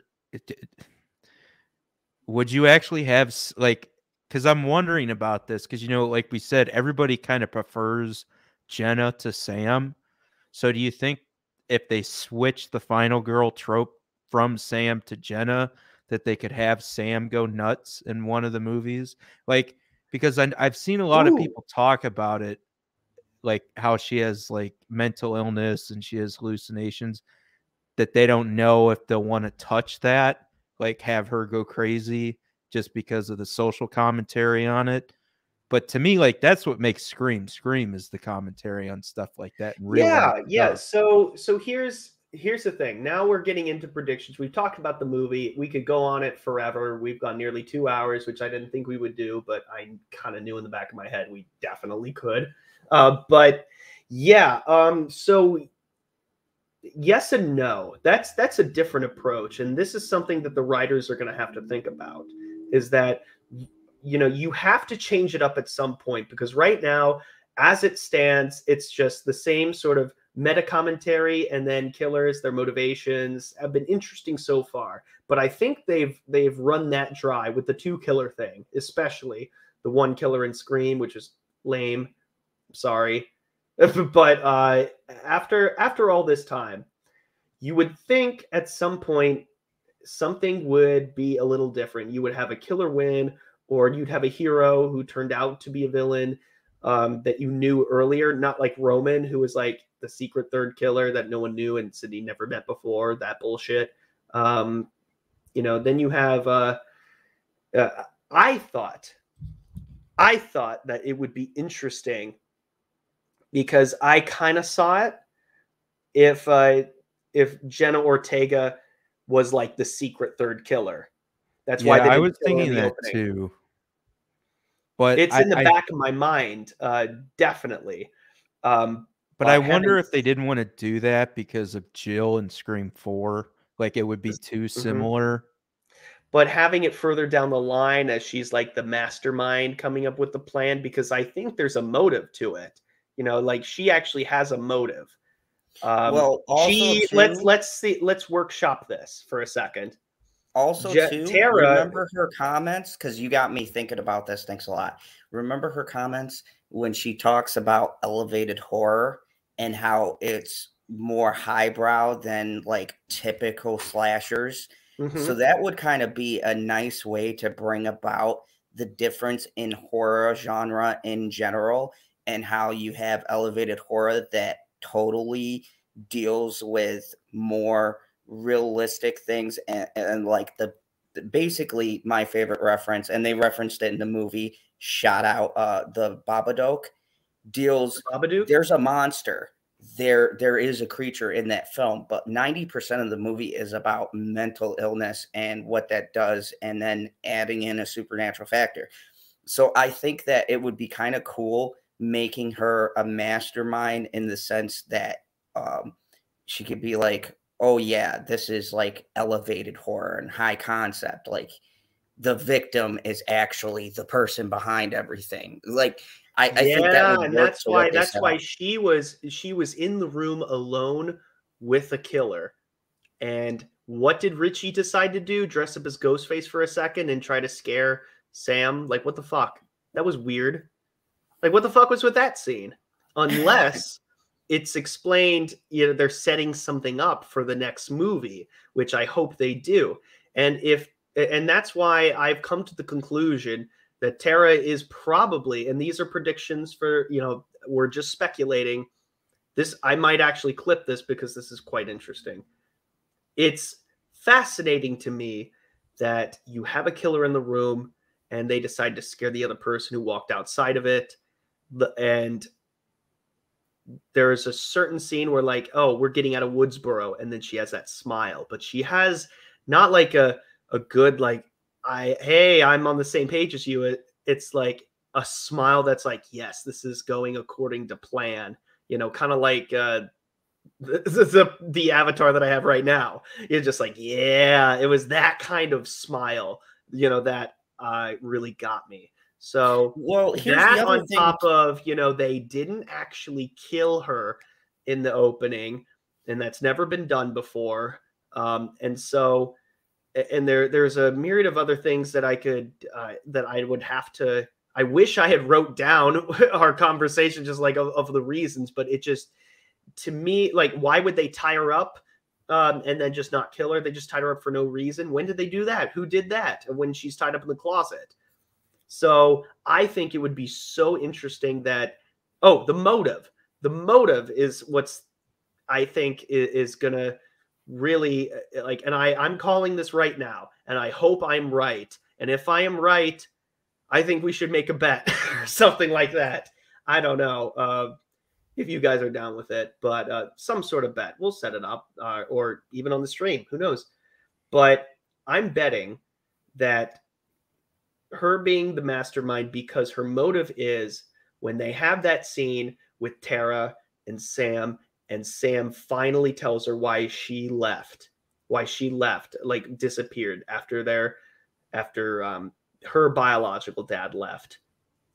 It's reflective on, you know, Billy Loomis's motive for, you know, like, your slut mother was fucking my father, and that's the reason my mom left and abandoned me.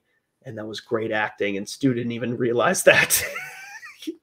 That's another conversation for another day. But man, wouldn't it be interesting if Tara found out already? Because how the fuck is Richie? How the fuck did Richie know about it, and how did Amber know about that?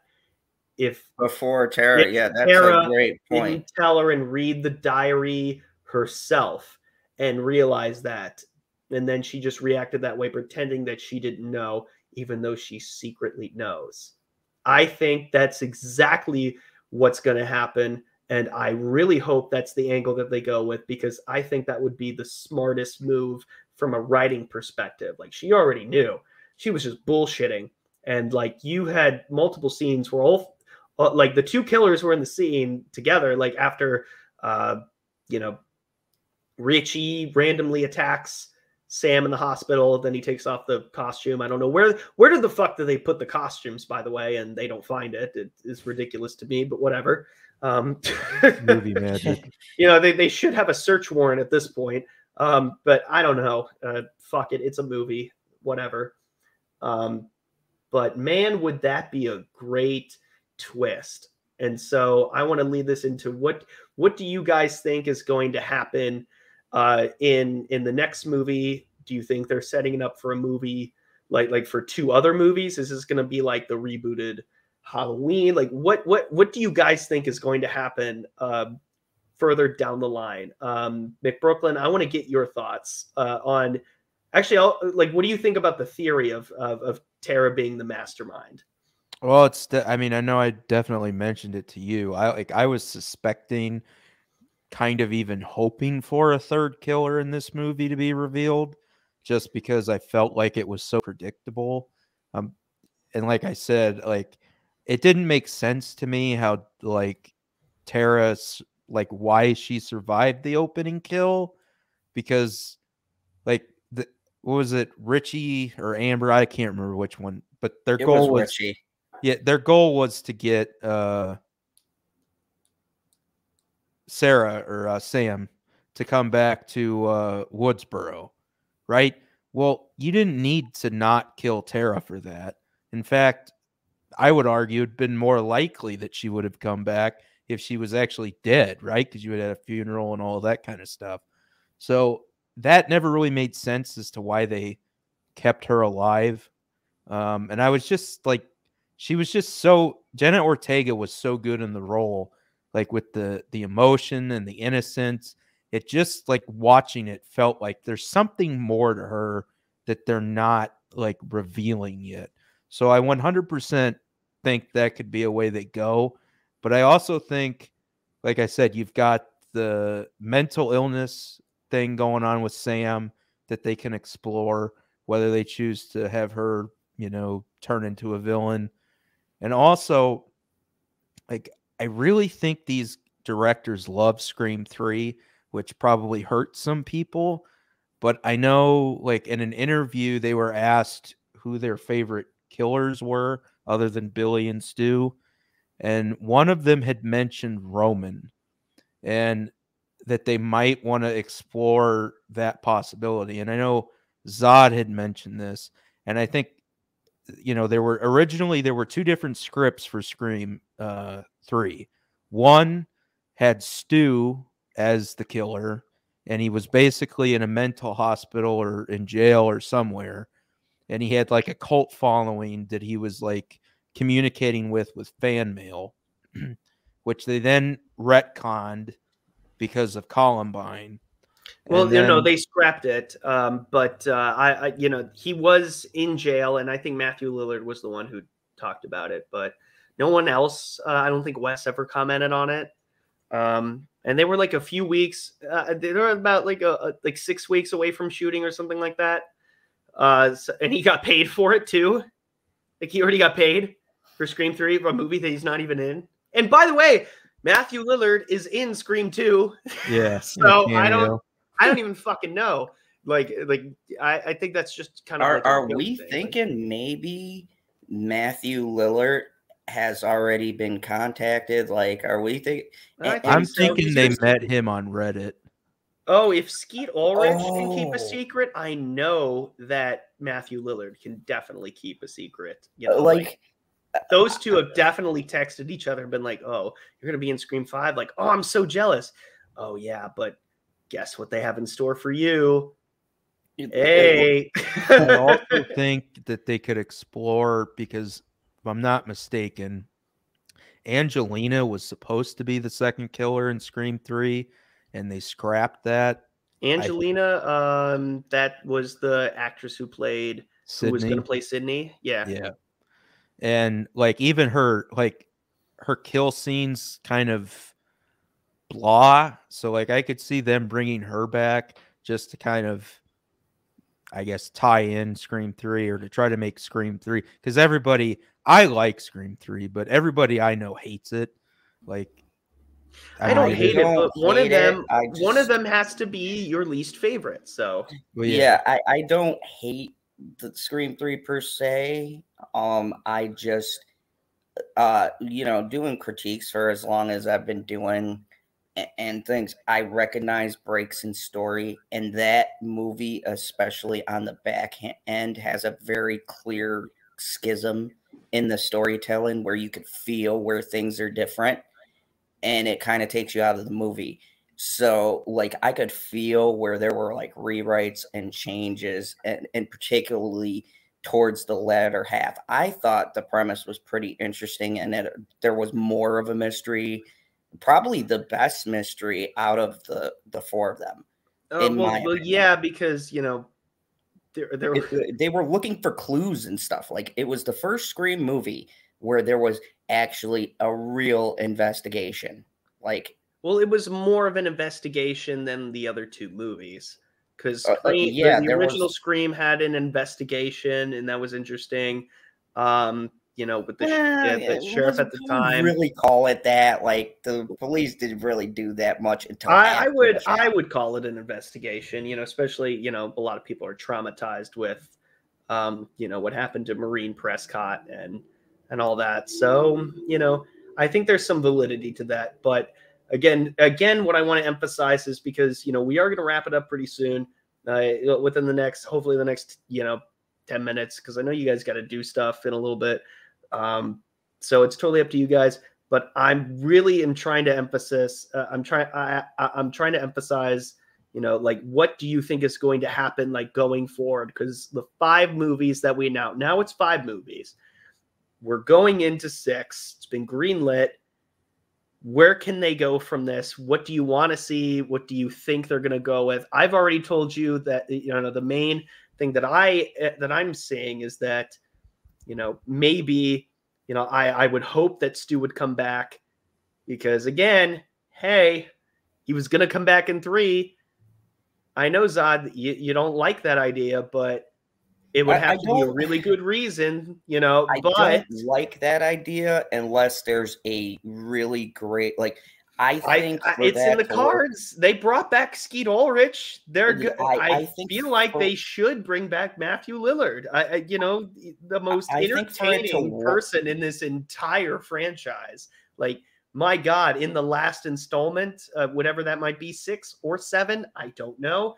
But my God, would I just be blown away because Matthew Lillard has really, really solidified himself as a real character actor, as he's always been.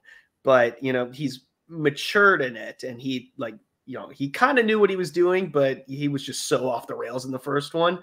But, to have him with the career that he's had and learning what he's learned, oh my God, I cannot, like, I can't get that out of my head. I really want that to happen. I really want to see, him, meet Kirby or something like that. I don't know, something interesting, because the formula of Scream has become its own formula, with the rules of the movies, blah, blah, blah.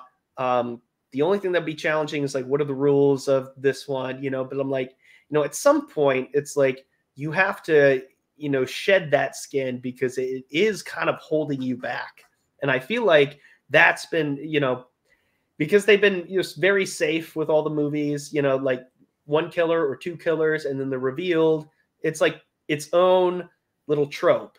So I want to see something out of the box, like really out of the box. So this next movie, I think they're going to go outside the box, and maybe it'll work, maybe it won't, but at least they'll try something.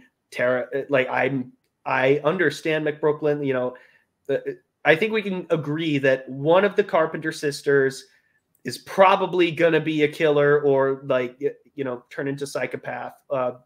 They're trying to foreshadow that with Sam, but I think that's, again, what Scream does best, is subvert expectations in the best ways possible. So that being said, Tara is a more likely candidate for me, personally. But what I really want to see is something different.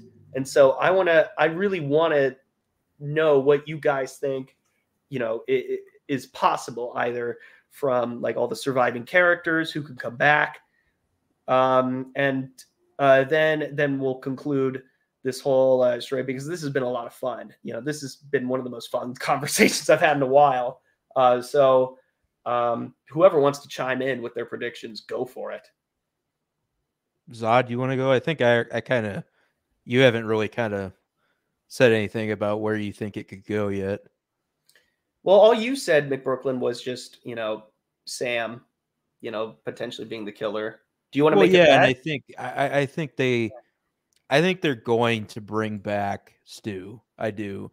I don't think it'll necessarily be in the next movie, but I think they're, like, from the Easter egg with the YouTube thing to their love affair with Wes, right? like honoring Wes and having that original Scream 3 potentially coming in. And I I don't know. Like, I think I agree with you. I want to see something different.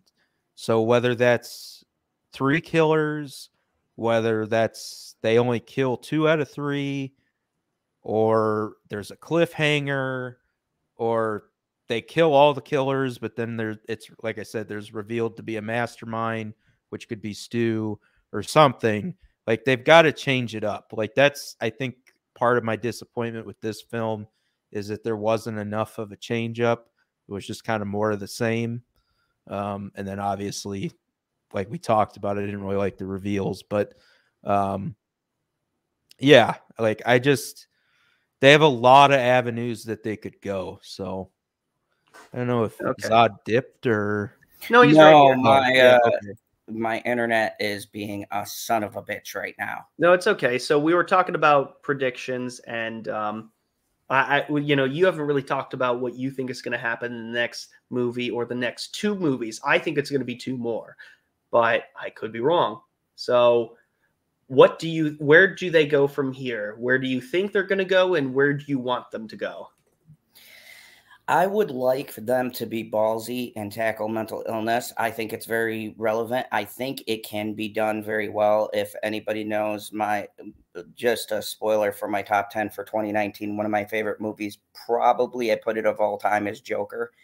And I think it would be interesting to see another movie that has the balls to tackle mental illness in that kind of a way. And I would like them to do that with the Sam character, because I think when she was acting crazy was the best performance from her in this movie. I think that she doesn't do well as a protagonist, but as an antagonist, struggling with Billy Loomis's voice in the back of her head, I think she would knock it out of the park just based on that final kill scene. That's like, I think they need to flip it and make her the antagonist. And then if you really want Matthew Lillard, I would like to see him come back, but as a voice to her, like in real life, comes back if he's going to make like a real life debut. I would, because it would be like the dynamic he had with Loomis, but through his daughter. And I think that would make the most sense for him being back. It would be a connection between the new cast and the old, and it would be kind of like a Cobra Kai thing with Kreese, right? He would have an influence over her and be like, I knew your father, blah, blah, blah, play it like a friend and kind of manipulate her into murdering people. Do you think Stu could, like, to take the reverse of that, go after her since she's Billy's daughter, just as kind of like a revenge thing? Because, I mean, like we talked about it earlier, I don't really necessarily think what would have killed Stu if he's dead would have been the TV. It would have been all of the electricity, the blood loss. Well, it's the blood loss from Billy fucking him up. I mean, like, you could even go that angle. That'd be interesting, right? It'd be like essentially by proxy best friends going after each other. And remember that tension in the first movie where he's like, give me the knife. No. Yeah. Give me the knife.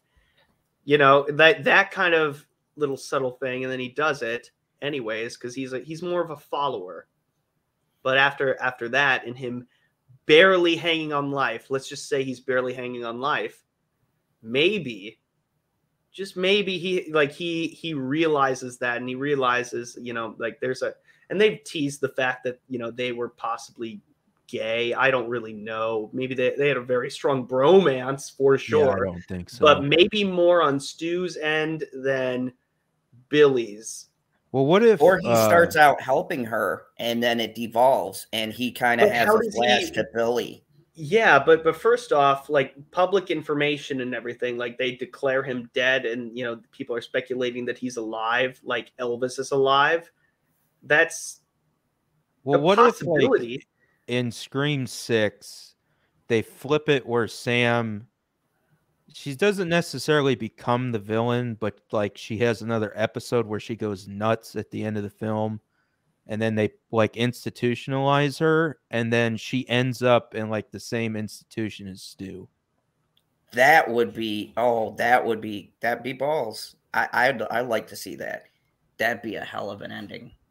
And then like that's the cliffhanger in no, 7 is you woman. see them Don't meet rush each me. other. I would rather see Sam overcome that and become, you know, because yeah, the actress, you know, she wasn't great, but I feel like, you know, a lot of people, you know, new actors, you know, you kind of have to find your place. I feel like she's still in that stage where she's finding her place and how to. She needs a little bit more experience, and I think with this last film, you know, I see her having a better future learning from it, instead of like, I really hope people don't just attack her and just say like, oh, she's a terrible actress and crap like that. Well, that goes back to the whole point of the film, which I will die on that hill. It does have good with the commentary. But you know, because I have seen a lot of nasty comments about her you know, acting. If we're talking about real character motivations, you know, having her sister be the one to, you know, because when you go back to mental illness, which is a good point, you know, having her younger sister manipulate her, it's like unexpected because it's your younger sibling. You know, if your younger sibling, like, you're supposed to be the older one, more experienced and know more. But when the younger person, like the younger siblings, sometimes they will learn from the mistakes of their older siblings and know not to do that, or not to do this, or whatever, not to repeat history. And if they're psychotic, you know, what a twist. You know, like, everyone has that little part of them where it's like, oh man, I just want to fucking strangle you. You know, there's always that little part of you that's just like, oh my God, like, if someone says something, but we're more civilized, you know, we won't punch someone in the face in public, you know. Oh, that's you guys. No, I mean, no, you've never once, you know, have been like blatantly insulted, you know, in front of, you know, people, and been embarrassed, and you're just like, oh my God, you son of a bitch. Like, I just want to deck you right now. All the time on late night talks. I mean, yeah. No, in general, though, I feel like that's a basic human instinct. So, you know, everyone has that part of them, but it's like, whether you deal with it correctly, or, you know, it's just, you know, and this is what's interesting about humans, is just like how you deal with your natural animalistic behaviors, or not animalistic, that's the wrong word, but your you know, your instincts, I guess, because sometimes, you know, it goes back to mental illness. Maybe it would be so much more interesting if Sam overcame her mental illness, you know, developing as a character, you know, actually being the new Cindy. I'm getting Scary Movie now confused. Being the new Sydney, but like having more unique struggles, which makes her a more interesting character to follow. And then at that point, you're not so upset with the absence of Sydney, whether she's, you know, alive or whether she's not in the movie. Like, I don't know, but it's you know, always OG Sydney. But, you know, I'm just thinking about different ideas of how it can work. You don't think that they would like Scream 2 this again, where they bring in one of their parents as a killer? Whether it's God, I hope not. No, not the mother or the father that abandoned. Well, because they mentioned the mom was a drunk. Was it because that's how they found out, right? That she was Billy's kid, was that the mom was a drunk or whatever. And it makes sense because, you know, Sydney wouldn't sleep with Billy for the longest time. So he's like, okay, I'm going to fuck other women then. Yeah, and he was going to kill her for what, over a year? Because he killed the mother a year before the whole thing with Sydney. So I don't. I don't know. Yeah, there is that time gap where you really don't know what he was doing, what he was laying down before the events of even Scream. So yeah, um, I mean, I do have to go here very shortly, but No, it's okay. We're Yeah. wrapping it up. yeah, I did want to say one last thing. I think that people who judge this movie really harshly, I would say everybody is wrong for one simple reason. If this wasn't a good put together movie, and I'm saying take out the overhype from media and YouTubers, we do that. But the fact that so many people are engaged in conversation, split one way or another, or just talking about this, I think this really signifies to the fact that this is a good movie. Because bad movies, unless they're Last Jedi, typically you won't talk about a bad movie. You won't reference it. You won't remember it. And I would say with any of these Screams, really, even Scream 3, the most loathed, right, by most people, the fact that it still gets you talking speaks to how this movie is made, that we're still making predictions. There's still people I feel genuinely excited based on what was set up here, where it could go. And I think that is a testament, and the movie should be recognized for that. That this does, in a sense, give fans a renewed sense of hope for the future. And is that necessarily a bad thing? No, I mean, I think I'm gonna be curious how this movie ages, because I didn't like Scream 4 on initial viewing, and now it's my second favorite of the franchise. I think that movie has aged like fine wine. Oh, So I 100% agree with you. Oh 100%. yeah. It's my second favorite too. It's my third favorite, but that's only because I like Scream 2 a lot, even though it broke my heart. And now this movie also broke my heart. So I don't know. I don't know what's going to happen at this point, because it's not ahead. Really, I mean, it is ahead of its time, but it's ahead of its time in terms of addressing the issues with Hollywood and fandoms and playing both sides. But with the next movie, I don't know how they're going to address any meta sort of stuff. But I don't want to like have the writers or the directors being forced to do that, because at this point all I want to see is a story. At this point, like let's drop the whole, like, not entirely, but let's take a back step and like back seat a little bit, and just let's see how these characters would naturally go, or let's have something interesting with the characters and not focus so much on formula, and having the same thing. Let's actually do something that would be interesting, instead of the same old thing. That's my whole thing with it. And at this point, it's a good start to what I think could be a good potential trilogy of new movies. You know, I am looking forward to the next movie, and my conclusion is, like, I don't think it's the worst. I don't know, McBrooklyn. The I was torn, but that was just my initial reaction. But I also didn't like Halloween Kills at first because of the ending. But you know, the more I think about it, the more I kind of understand it.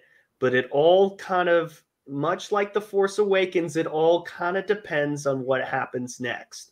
And if what happens next really kicks our asses in the best way possible, with really, really giving it, like, a good kick in the pants, having a killer be successful and getting away with it, or something like that, something new, something interesting. Not like, oh, we get caught and then we tell our motivations, blah blah blah blah blah, and we always explain it to Sydney because we have to do that. Just like, why don't you just kill Sydney? You've had so many opportunities to just shoot her in the head and have it be done, but no, you want to make a theatric out of it. Just do it. Yeah. By the I way, feel if the anybody's same watching this, way. please don't actually do that. But anyways, this has been a lot of fun. Thank you guys, for coming on. Did you guys enjoy this? yeah, man, it was fun. Yeah, I've never met Mick Brooklyn, and I totally like.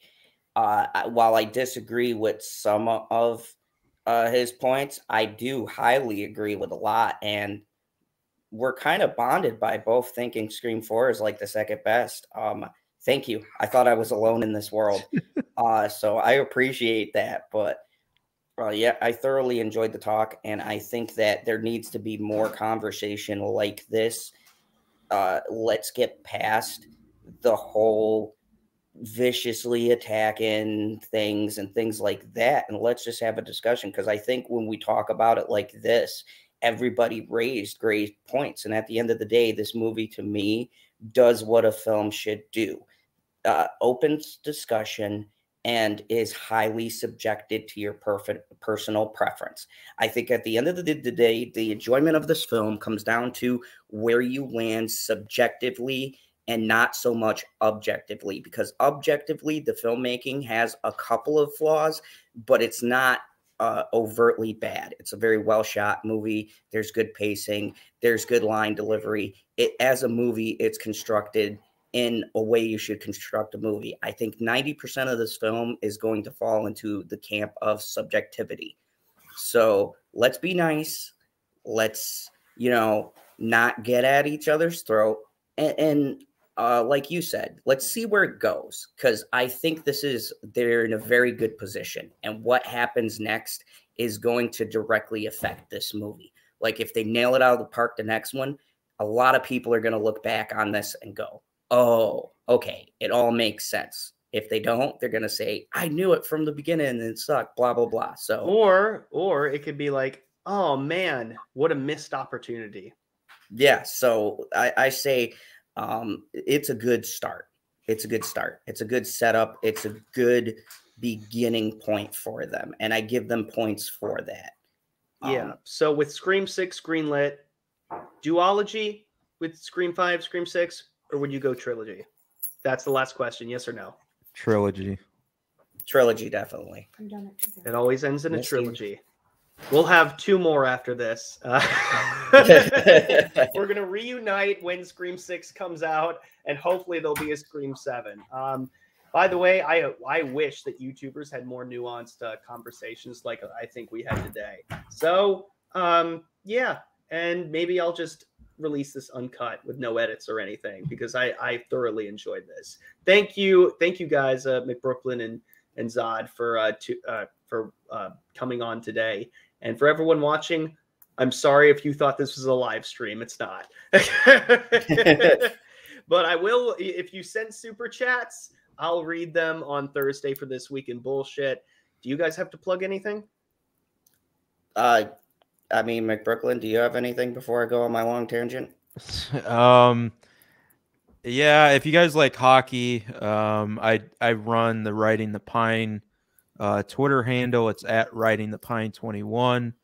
My YouTube channel, which is where that stuff is Killer Podcasts. And then eventually one of these days, once I get a camera and some stuff, I'm going to start doing some more movie content with all the stuff. I'm basically like a Robert Meyer Burnett. I got hot toys. I got physical media up the ass. So eventually I'll get there. But yeah, so if you want to follow me or subscribe, my personal Twitter is locked. So if I don't know you, I don't really follow you or anything like that. But YouTube channel, Killer Podcasts, the hockey channel or page. Do you have a public Twitter that people can reach you? Well, I have the Riding the Pine 21. That's usually what I'm on. There is a Killer Podcast Twitter account, but since I haven't really used the channel all that much, I'm not very active over there on that. But yeah, Riding the Pine 21 is probably the easiest way to get a hold of me. Okay. All right. And Zod, go ahead. You all can find me at Mr. Zod's Phantom Zone here on YouTube. My Twitter is there. I believe it's at General Zod or at GEN Zod.